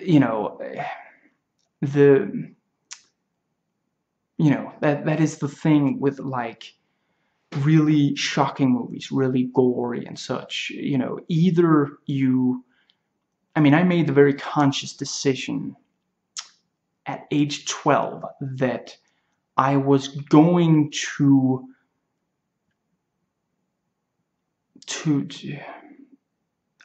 watch so much of it and force myself to keep watching, even if I wanted to look away, that I could watch this kind of movie without, looking away, without being too, and yeah, it hurt. It was a process, and I'm not saying that everyone should, but I made the decision that I don't want to go through my life unable to take in works of creative expression. I'm not going to use the word art. I know that not everyone will agree with that. But any work of creative expression, regardless of the quality, I don't want to put it away because it is too violent or too sexual or the like. And language, that doesn't bother me at all. But yeah, or drugs, never really. I think my life has been too sheltered from drugs to really be at all upset when characters in movies do drugs, but whatever.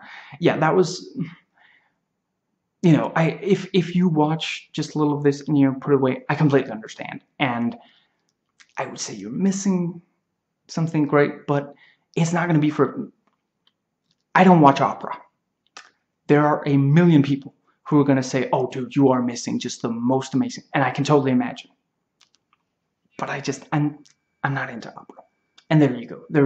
Regardless, there's always going to be something that you can't... you only have the one life to live. Sorry, Apu.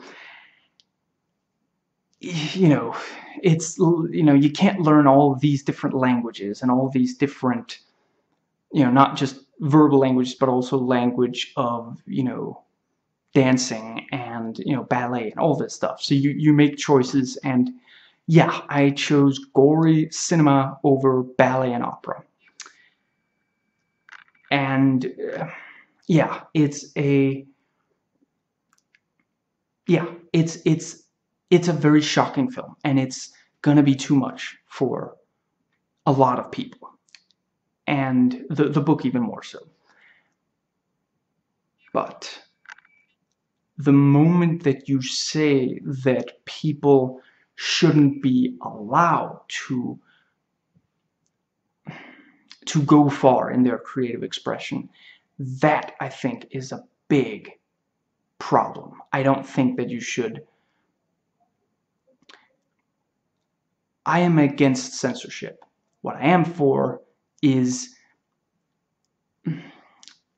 I guess you might say, trigger warnings. If you have content to put out that is going to shock people, I do think that it should be, you know, there should be an objective description of the worst content in it, so that people going in know, you know, what is. I mean, I've hardly watched any of Peter Jackson's earliest stuff, you know, the really gory stuff. I've hardly watched any of it. But what little I saw, I could tell that's not for me. So I stopped watching it, and I've never really gone back, you know. And if I hadn't watched that, but if I had read, this is in the film, then I would also have said, that's not for me. You know, that's not censorship. That's the consumer choosing what they want to consume, you might say. You know, and be explicit, be, you know, be specific, say exactly what, but and put a high rating on it. I understand that. I understand saying, you know, I don't want a, you know, a minor to watch something that, you know, has really gruesome violence, or, you know, I mean, we know that children can't quite cope with very, I mean, they can understand some really complex things, we now know, but they can't handle if there's something very violent. Let's say a parent is murdered or something in a film. That might be, you know, or yeah, something. Let's say they're watching that Menendez boys biography movie. You know, not every, you know, children are not going to be able to understand. The parents are really awful to the children, and the children grow up and murder them. You know, and I'm not making some kind of statement about, you know, I'm not talking about whether it was, you know, whether anyone deserved to be sent to jail or to be murdered or whatever. I'm just using that as an example. Children are not going to be able to process that. They don't have the capacity to it yet. So obviously, yes, you save that for when the brain has fully matured. But the moment you start, and especially today, where it's not difficult to, like, say, you know, okay, so we have this, you know, you can mass produce a film or a song or the like. So just make the different versions and say, okay, once you're older, you can get this version. But don't eliminate the things that really offend people. I really don't agree with that practice anyway. And then there are people who go so far as to say that, you know, when someone writes stuff like this, they should have something that they've written about happen to them.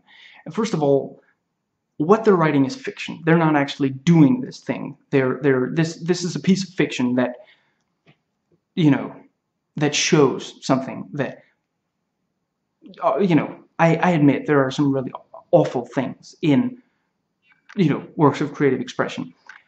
But the moment that you know, equate creatively expression, you know, something fiction being really awful with the person being really awful or being willing to do these awful things, that's a huge leap. That is completely unreasonable.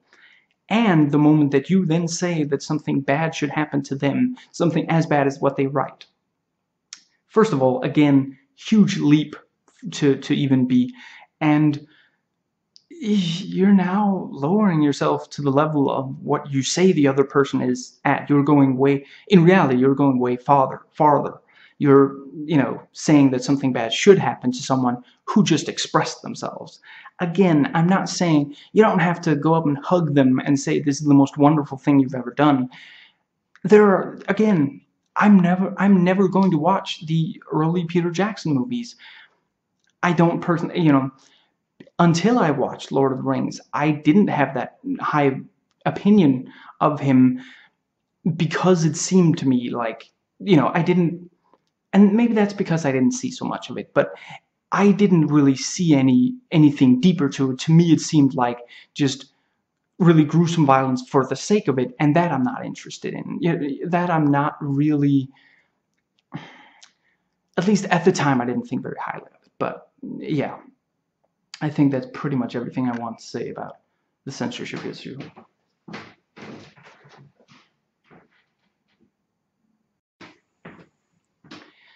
This has some similarity to Oscar Wilde comedies.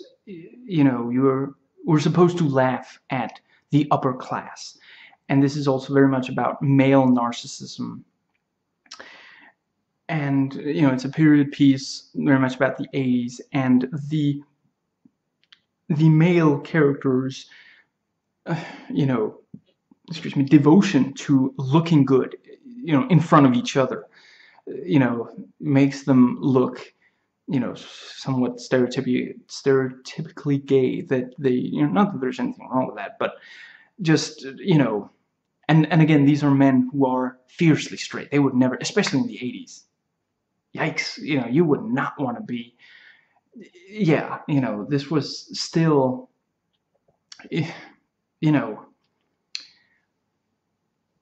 AIDS was still somewhat considered, oh, it's the gay disease, isn't it? So yeah, it would, yeah. So they would hate to be thought of as gay, but the intensity of the focus that they have on looking good in front of each other, makes them seem that, it's about looking good in front of the other potential alpha males, and it's, the women, distant afterthought, to quote again, I believe, the IMDb fact. And it's about these yuppies, hedonism, capitalism, consumerism, conformism, yeah, classism, materialism, apathy, superficiality, greed, and they don't think something is good because there is depth to it. Certainly they wouldn't appreciate if there was depth to it. Something is good because it is costly, because it is rare, or because it gives them personally a thrill. Drugs to them is better than, if they saw a piece of art and didn't know it was expensive, even if it was like the most amazing piece of art, that, if they didn't yet know that they were supposed to think, or that, it was considered by professionals to be, this one, I'm not going to get into, which, what art is better, or, if they looked at something that they didn't know was considered to be amazing, they wouldn't think very highly of it. Whereas the moment that they, look at, for example, drugs, or just an attractive woman that they have a chance of having sex with, that to them is really, it's these very base pleasures, kind of. They're always satisfying these immediate needs.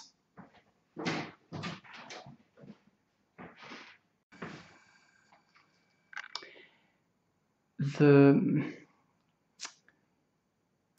identity is also a major theme in this, and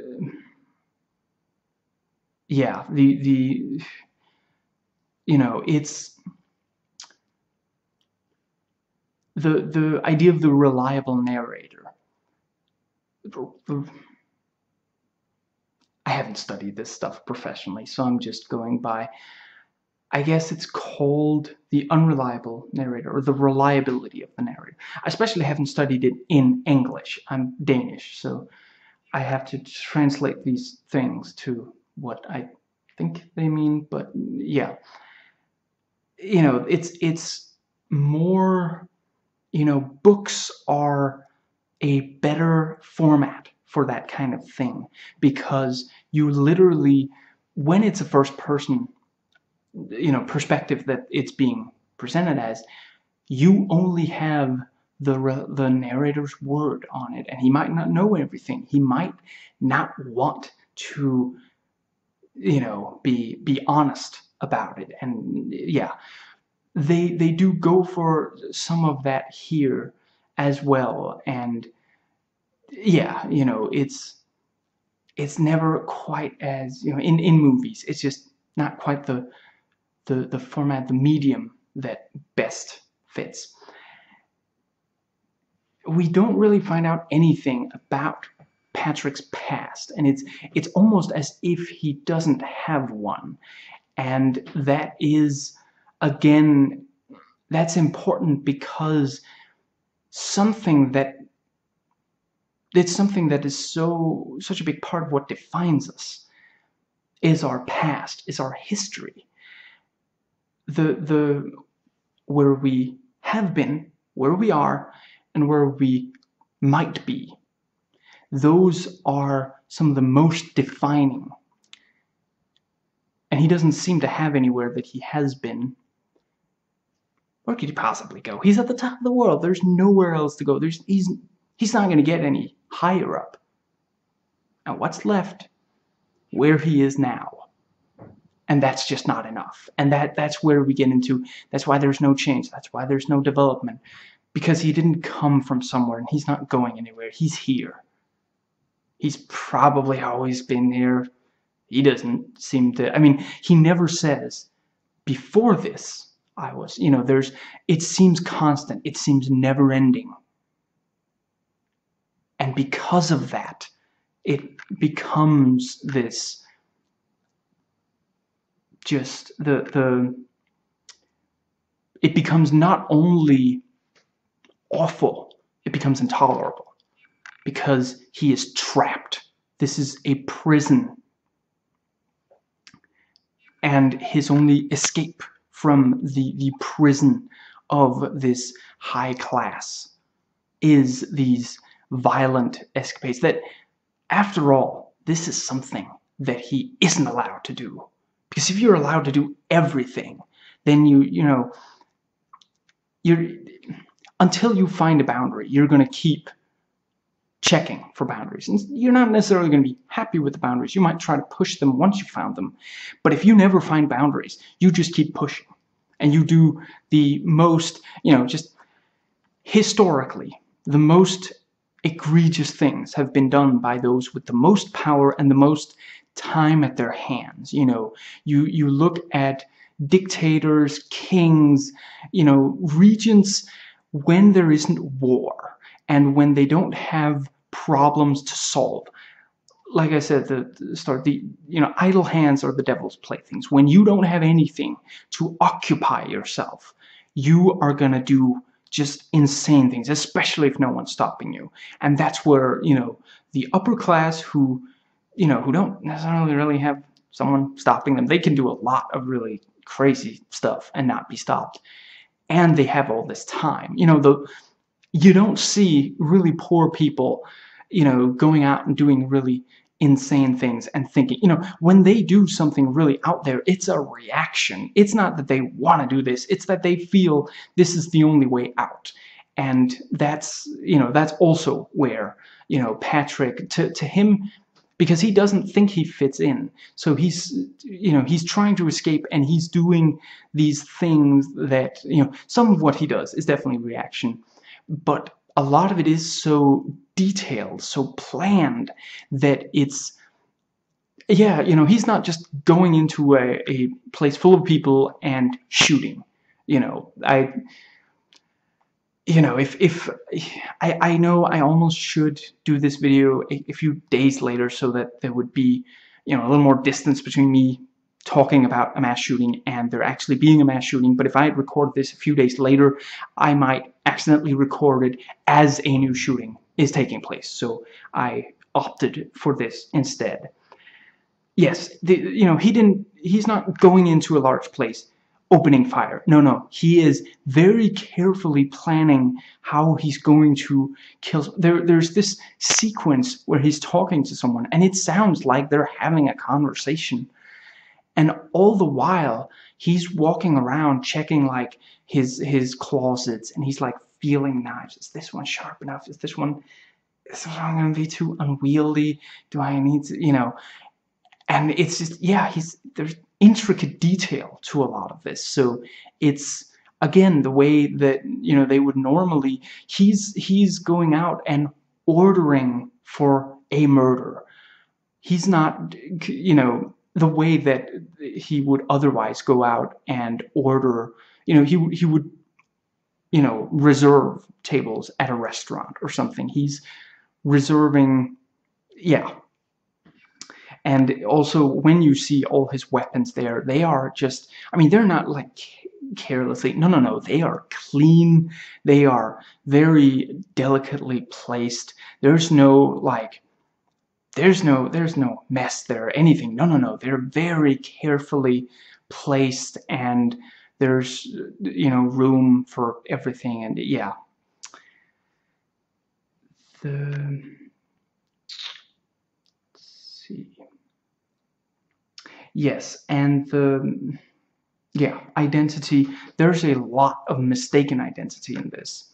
And it speaks to that, like I already said some, you know, everybody looks and dresses the same, they listen to the same music, they're working the same jobs, you know, like I said, all these, you know, all the vice presidents of Pierce and Pierce, you know, they go to the same nightclubs, they have the same hairstyle, you know, so they don't really perceive differences when they look at each other. If this is not someone that they're with all the time, they don't see someone that they haven't seen before or something. They, you know, so yeah, they don't necessarily really see that it's a new person. They don't care because it's not important. They're too important to care. And this is a field where, you know, I mean, is the other person gonna correct them? That almost never happens in this, because I mean, you know, it's, does it even matter? Does it? I mean, why would it?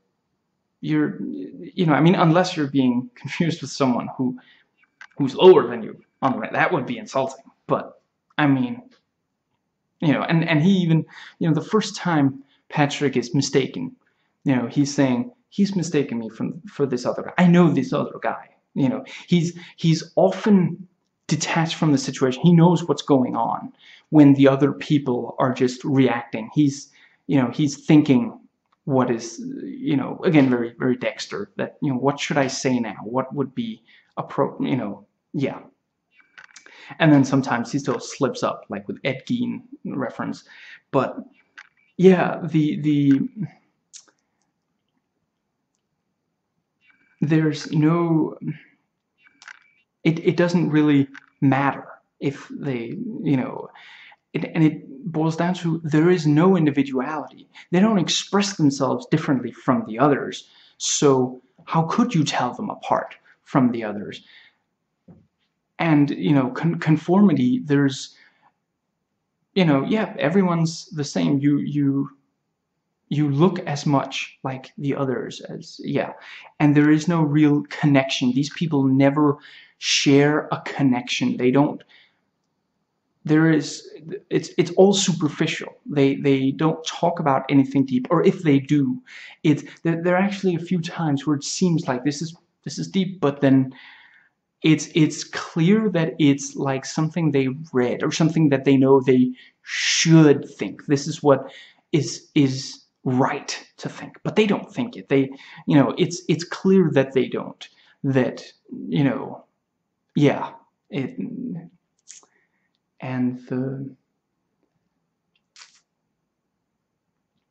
you know, there's one reviewer, you know, points out that Mary Herron, the director, is asking the viewer what is more,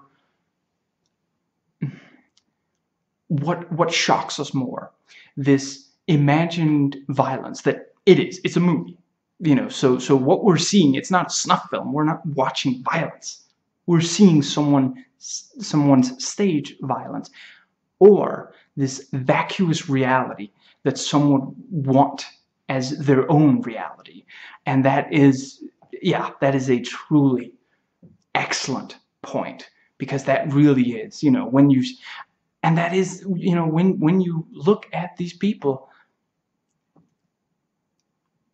yeah, it's not like when you're watching scenes that have no violence and there's nothing really, it's still, when you watch them compare business cards and how, Bateman is falling apart over it, you're not thinking, this isn't as bad as the violence. You're thinking, is this really that important to him? This is, it's, yeah.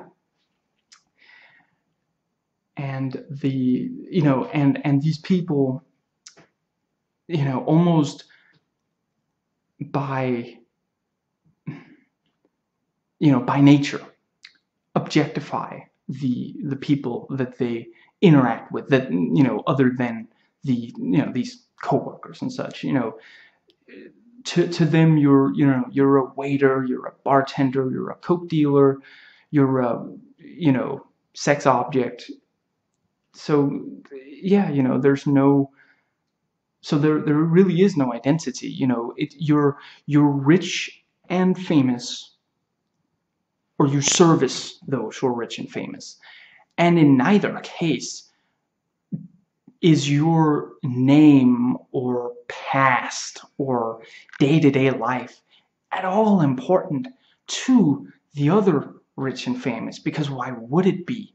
We're all the same. So yeah, each time, and this even happens when they, when they mistake their, each other's identity and such, they'll ask, how's, and they might get the name right, how's Cynthia, how's, and yeah, so these completely, I mean, they're talking to a person and they don't realize that they're talking to the wrong person, but they got the you're with her, right? How's that going? Not because they care, but because that's what you're supposed to say, right? When you talk to someone, when you greet them, it's like, how are things going with your personal life? It's not a question. It's just, that's the right thing to say in that situation. It's a, I'm not sure if it's an act, but it's just a, it's what's expected. It's the same thing as paying for your bill. When someone brings you, when you've eaten and they bring you your bill, you pay. When you meet someone that you know the name of, you're supposed to greet them and ask how their spouse is doing. That's it. There's nothing deeper there. It's just, oh, that's expected.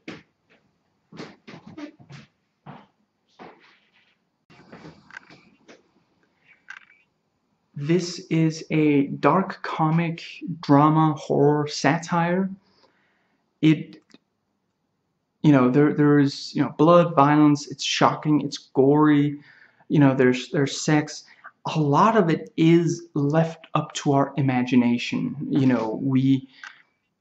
We'll see maybe the aftermath, or, the planning or something, but, we don't see that much really, yeah, and it's very effective how so much of it is left up to the imagination. Obviously, again, from my research, the book is much more explicit in a lot of these things. And, the ironic tone, some have said, it's ridiculously uneven. Maybe, yeah. It's, I would say it uses it well. And, it's very slick. As a satire, I may have already somewhat, gone into this, but yeah, it's not the real world that we're watching. And, this can be watched as a slasher, just with, you know, the protagonist being the slasher killer, and the, you know, yeah, the setting being this high class society kind of, you know, and definitely, you know, you don't go in to watch it and think that you're gonna get, you know, a Freddy or Jason movie. And yeah, it's definitely not for everyone. It's difficult to share or describe to other people. And Ellis originally said that he didn't feel that this book needed to be turned into a film because that medium requires answers, which would have made his book infinitely less interesting. But he did come around to liking it, and he even praised some elements as being better than his book, which I find to be a very, very attractive quality in an artist, in someone who does creative expression. And I use the term creative expression because it's not always going to be fiction. You know, it might be a drawing of a real event. Yeah, but yeah, for him to actually say, you know, this you actually did better than that's very impressive. But yeah, and one thing he did say is that he felt that, I think he also didn't like the ending, same as the director, fellow writer.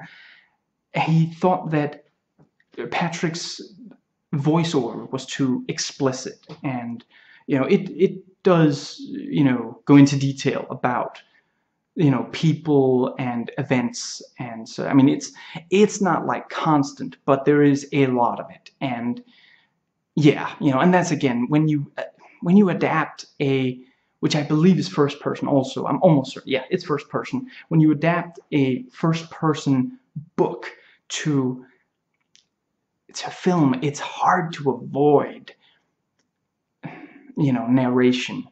And yeah, I would say this is one of the films that gets away with it most of the way. It helps that it really is from his perspective. You know, it's really about his thoughts. You know, we're getting a glimpse into this man's mind, where, you know, that's not always the, you know, it's not always specifically about this, you know, the protagonist's, you know, psychology.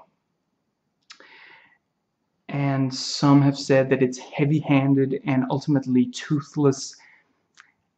I disagree. I think that, you know, I can see what they mean, but I think that it's effective from being, you know, from reaching absurdity or reaching for it.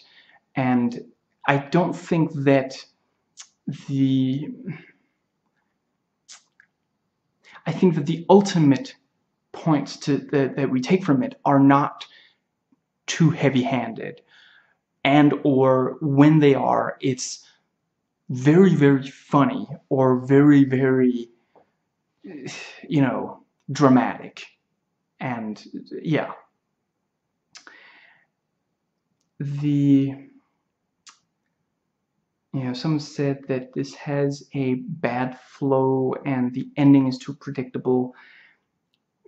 Others have said that, you know, the pace is sleek, airless, and apt. You know, I lean towards the latter. And yeah, I've already spoken to the ending. And yeah, there are a lot of these really sudden, fast shifts where, you know, the movie, you don't know what to expect. It will suddenly go from these really, you know, fancy kind of, you know, to murder, or vice versa. It will just, you know, very, yeah, and you know, and the, you know, yeah, like I said in the plot, it's getting, he's having more and more trouble controlling himself. And you know, I mean, early on, he is trying to hide it because he knows that this is too far. This is something he's not going to be able to get away with, you know. But yeah, if over the course of this, over the course of his career as a serial killer, he is getting less and less, he's losing control and he's getting worse at hiding. Now, the runtime the running time is very fitting. It's 93 minutes, not counting the end credits, 97 if you do count them. And even the violence and sex is filmed, it still looks great. It looks, it's sleek. It looks like a kind of, it looks like a movie, where a lot of movies go for this violence that is very, unpredictable and kind of really hits you. In this, I mean, the violence gets, out there, and there are times where it really shocks you and such, but yeah, so there's still this, it's filmed like a scene at, an art show or something, and the stuff you're looking at, even though it is this, sexual and in ways that maybe isn't as accepted, let's just go with that. It's not just sex, because again, I don't personally think that that's to be, again, obviously children shouldn't watch it. Children won't understand it. It's not going to warp their minds, but they're not going to really understand it. And it's, yeah, but yeah, it is, yeah, and it tends to be that it's under Bateman's control, the way his entire life is, and he poses himself and others. He directs the sex as if he's directing a porno, as if he's the guy in the porno, and he has these mirrors, and he has the girls look into the camera, and he poses in front of the camera. He poses to the mirror so he can look at himself as he's having sex, and just it's, yeah, because he watches these pornos and he's like, oh, I want to be that guy. I wish I was that guy. And that's, I mean, ultimately, when you watch a porn, that is what they want. They want you to think, I'm I'm the guy, or I'm I'm that character, whatever, And to him, because he has all this money, he has all this time, he got a camera, sure, why not, be in his own porno like that, because that's it. It's not enough for him to have sex. It's not even enough for him to have sex the way they do it in the porno. No. He needs to make his own porno, which he stars in and, directs and he seems annoyed when he directs them as if they should already know, because obviously, I mean, when in the porn, they know. The girls just do what they're supposed to. So it's like frustration, like, what are you waiting for?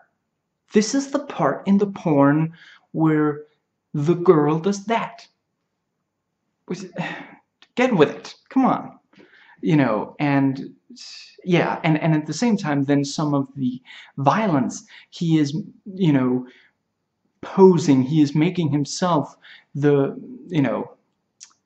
the killer in a slasher movie, for example.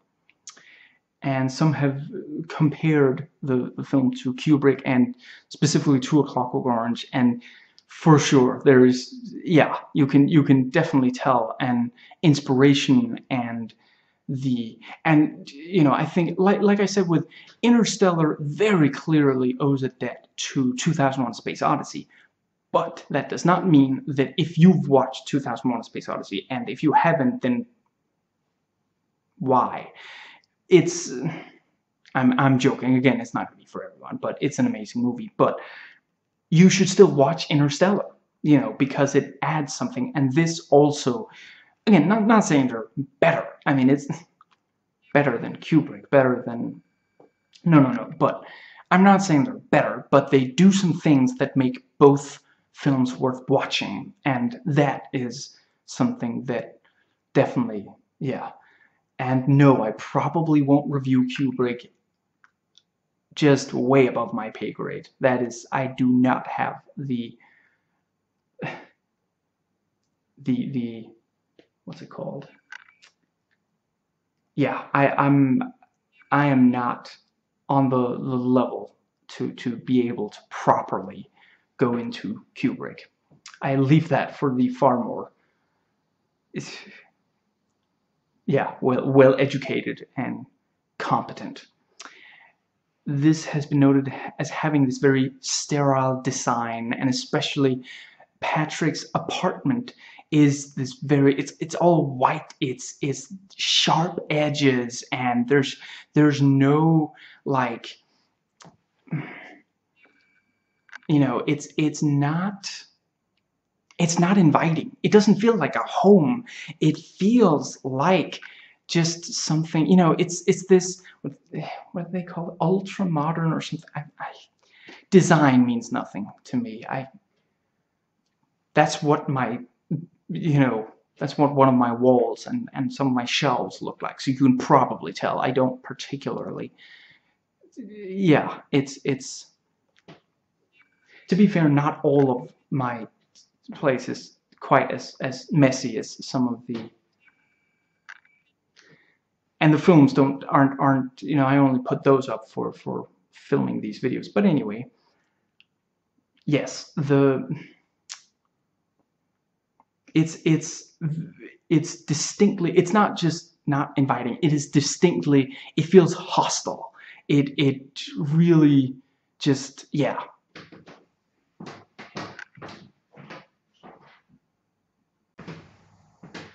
Just to finish off that thought, you know, when I say, you know, hostile and such, that is, you know, that is the way these people do live. You know, that is what they, you know, because yeah, it's like Fight Club. That's what you're supposed to own. You know, there's no individuality, there's no personality to what, you know, Bateman's. It's just, you know, there's some art, there's some really very nicely, you know, it's all just this look, and it's not, yeah, you know, I mean, again, you and I look at that place and it's like, I wouldn't live in that no matter what you paid me. And yeah, Ellis says of the book that he has come to realize that, you know, or was that something else? Anyway, yeah, he says that Bateman was like he was in the 80s, you know, that he was in this consumerist, you know, black hole where, you know, it seems like he should feel amazing, but he felt worse and worse and worse with all this, you know, yeah, all these things that you could, you know, suddenly have anytime you wanted, anywhere you wanted, you know. And this is a movie that, you know, with any movie, I mean, it's almost 15 years old, and the book is from 91, I think. So, yeah, I mean, that is 25, almost 24 years or so. And it was about the 80s, which is even longer ago. With something like that, it's all, and I already mentioned, it is a period piece. This is very much distinctly placed in the 80s. You know, you can see it on the cell phone. And the fact that everyone has a cell phone, that's, you know, oh, you're so important, you have a cell phone. You know, that back then, that really meant, you know, today, even if you have like an expensive phone, that doesn't necessarily mean anything. It could mean that you bugged your parents until they eventually got one, you know, even if you moved out or whatever. But yeah, it's, yeah, it's very much, there's always the issue of, is it still relevant? And in ways, this has gotten even more relevant, because you hear about like how people treat like the Starbucks baristas. I'm not a, even if I drank coffee, I don't think I would go to a place like that. But yeah, you know, people feel entitled. People go in there and they yell at the guy, or they stand and wait in line. and they're on the phone, and then they don't turn off the phone when it's their turn in line. You know, it's this, yeah, it's in some ways much more common now to feel like you deserve better. You deserve to get everything you want anytime, because you can afford to have coffee every day, and so yeah, of course, you know, and it's still, you know, I'm not saying everybody's like that, and it's still, you know, people who do stuff like that and everything are obviously still the very rich, or the family of the very, you know, people who know the very rich and such. But there are still areas where even regular people will act like, you know, even if it's just like maybe you just eat at McDonald's, you know, there are still some people who, you know, berate the staff or the like, and feel like they can get away with it because they know they can get away with it, or they feel it's okay to do because they can get away with it. And you know, the movie's all about status symbols rather than actual value. And you know, the characters will quote things they've read, or you know, that are in like ads and such, rather than actually have conversations. They just say things that they've heard others say, or you know, they you know, stare at like commercials and just obsess over things like that. And yeah, and the Patrick, he knows that you know, I've already mentioned, you know, his view on women. His secretary is this very sweet young girl. Chloe Sevigny plays her, and does so amazingly, of course. And I think it's pretty much the first time that he comes in, that we see him. You know, they've worked together for years, obviously, but yeah, you know, he comes in and then he's like, and you know, first he says, "You can't do this. I'll do it. Don't worry," you know, and then he says, "I don't like what you're wearing. You should wear," I think he says, like dress and high heels. And you know, and at first she's like, really, you know, and she can't, like the escort girl, she has to just put up with it because she's not powerful enough, you know. And you know, and then he says, as if it were a compliment, "Come on, you're prettier than that," you know, just completely like, you know, just the fact that the way it makes me feel when I look at you is more important than how you want to express yourself. And I should be able to tell you how to dress as if you were my personal property. I mean, yeah, he's paying her, but it's, you know, she's not a servant. And in that case, you know, I'm against all that kind of thing. Be self-sufficient, you know, do anything you can do by yourself, do it yourself. But yeah, and don't take advantage of other people, no matter how much you're paying them. Don't take advantage. Yeah, and it's and then yeah, she says okay, and she walks off.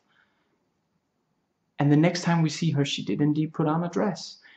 And again, it's, you know, he's like, that looks good on you. And it's, yeah, it's this thing of he gets what he wants. Even something like that. I mean, yeah, she's getting paid. And it's a high, you know, I mean, he's a vice president, Pearson Pierce, along with the other, you know, several guys, but she's still just a secretary. It's not like she's, you know, she's not necessarily like making a ton of, I mean, she does at one point say like she'd like to go back to school and maybe, you know, travel the world and these things. But yeah, you know, when you know, she can't even have that. She can't even express herself and wear what she wants. She's not, she's attractive, you know, and it's not like she's, you know, it's not like she's not hygienic or something, you know.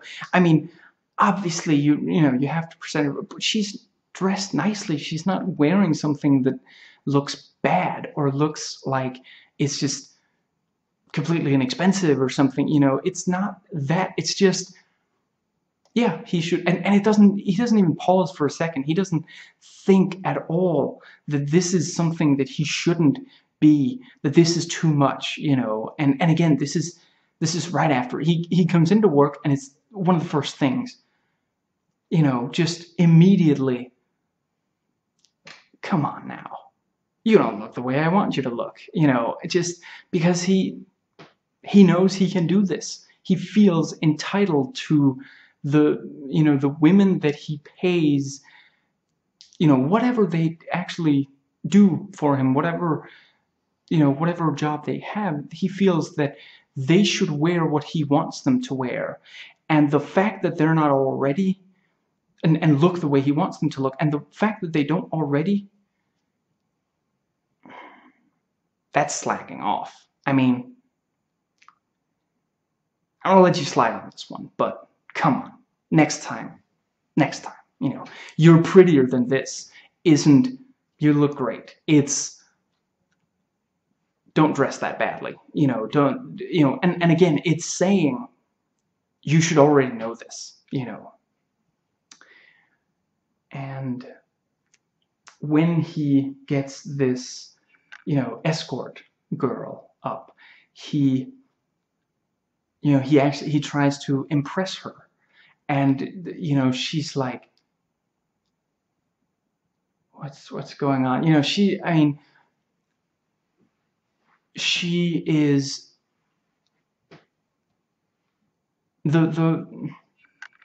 she's used to just being called there for like sex, or maybe, you know, some guys might call her and like take her out to dinner, and then that's it. But, you know, she's not, she was, you know, it was specified, you know, she is there to have sex, and she, you know, yeah, and it's his apartment, so it's not like, you know, oh, we're gonna have to, no. If they were gonna have dinner, he would take her out. So the fact that, you know, she comes in and, you know, okay, sit down, okay, and then he tries to impress her, and like, you know, I'm really important, and she's just, I don't, you know, and it again, he doesn't understand. He doesn't understand the way people relate to each other. He doesn't understand that when he can pay for a woman to come up to his apartment and specify her hair color and such, it doesn't mean that she cares about him. He thinks that she should, because he's important. He's rich. So he can have any woman he wants, and that woman is supposed to be impressed, but she's not there for that. He's acting as if he's taking a girl out for a date or something, you know. And yeah, and then at the same time, if she asks or says something that makes him feel like, you know, like he's maybe not the biggest deal in the world, then he's immediately insulted, even if it was clearly she was trying to be nice and such. And yeah, he gets enraged when someone outdoes him at success, or rather seeming successful, because again, it's all status symbols in this. There's no one who, you know, there's almost no mention even of work, of what they do, or like there's a little bit about someone just got that client, or just, you know, made a really big, you know, but there's almost nothing like that. It doesn't feel like they are working. It feels like they are like too important to even do work, and just bored, you know. And the, you know, characters will openly insult the less successful. There's one scene where some characters are at a restaurant, and one of the characters says, "This isn't Dorsia. This place is empty. This is this is too small a place for me. And he doesn't even care what they like have to, the waiter comes up and like they will on expensive restaurants, says, our special tonight is this and that, and he interrupts and says, I don't care, because this, what is this? Why am I here? Why am I in a place that isn't up to my standards? This is ridiculous. And it's just, again, it's beyond rude. It's just he's almost making a scene, and this is, yeah, I can't believe that there's, it's again, it's as like if you or I were like being, yeah, let's say that we had to drive, we had to partake in a road trip or something, and we were, I'm the driver, and someone comes up to me and says, this is our car. And I look at it and I can tell this thing is going to fall apart any second. Then, you say, no, this is ridiculous. We have to do better than that. But just, you're at a restaurant and it's not, you don't feel, again, it's not, or he's reacting like he found out that he took a bite and there was some, or he cut open the food and there was like something in there or something. No. This is still, it's a fancy place. It's just not fancy enough for his taste. And he's like, there are hardly any people here, because there are so many of these fancy restaurants that if you're not the biggest deal, then there might not be that many people at it. That doesn't mean that it's not a good restaurant, and you shouldn't openly insult. And again, the staff just take this. Again, the waiter, you'd feel like he should be able to say, fine, jerk, here's the menu. I don't have to take this, but he does. And so he just keeps going, and there's like this thing of, okay, yes sir, yes. And there are a lot of platitudes. There's this scene where a woman, I don't want to give everything away, but just, yeah,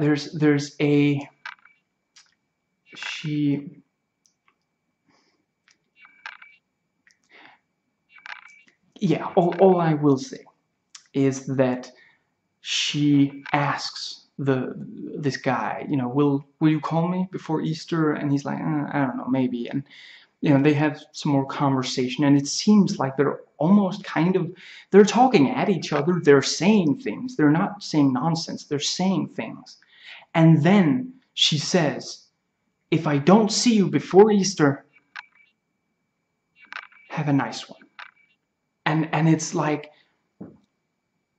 yeah, it's like she just watched something on the Hallmark Channel or something. She's like, nice, have a nice time. It's like she's trying out these words. It's like a robot that's just trying to process, how do people talk? There's a vacation kind of thing coming up. Have a nice one. That's what people are supposed to say. It's completely disconnected from the rest of, and yeah. And there are scenes where characters will just storm out, and like the others might react, but they're not gonna like stop them and say, what are you gonna go do something you're gonna regret, or is everything okay? It's just fine, okay, I guess he's gonna go. And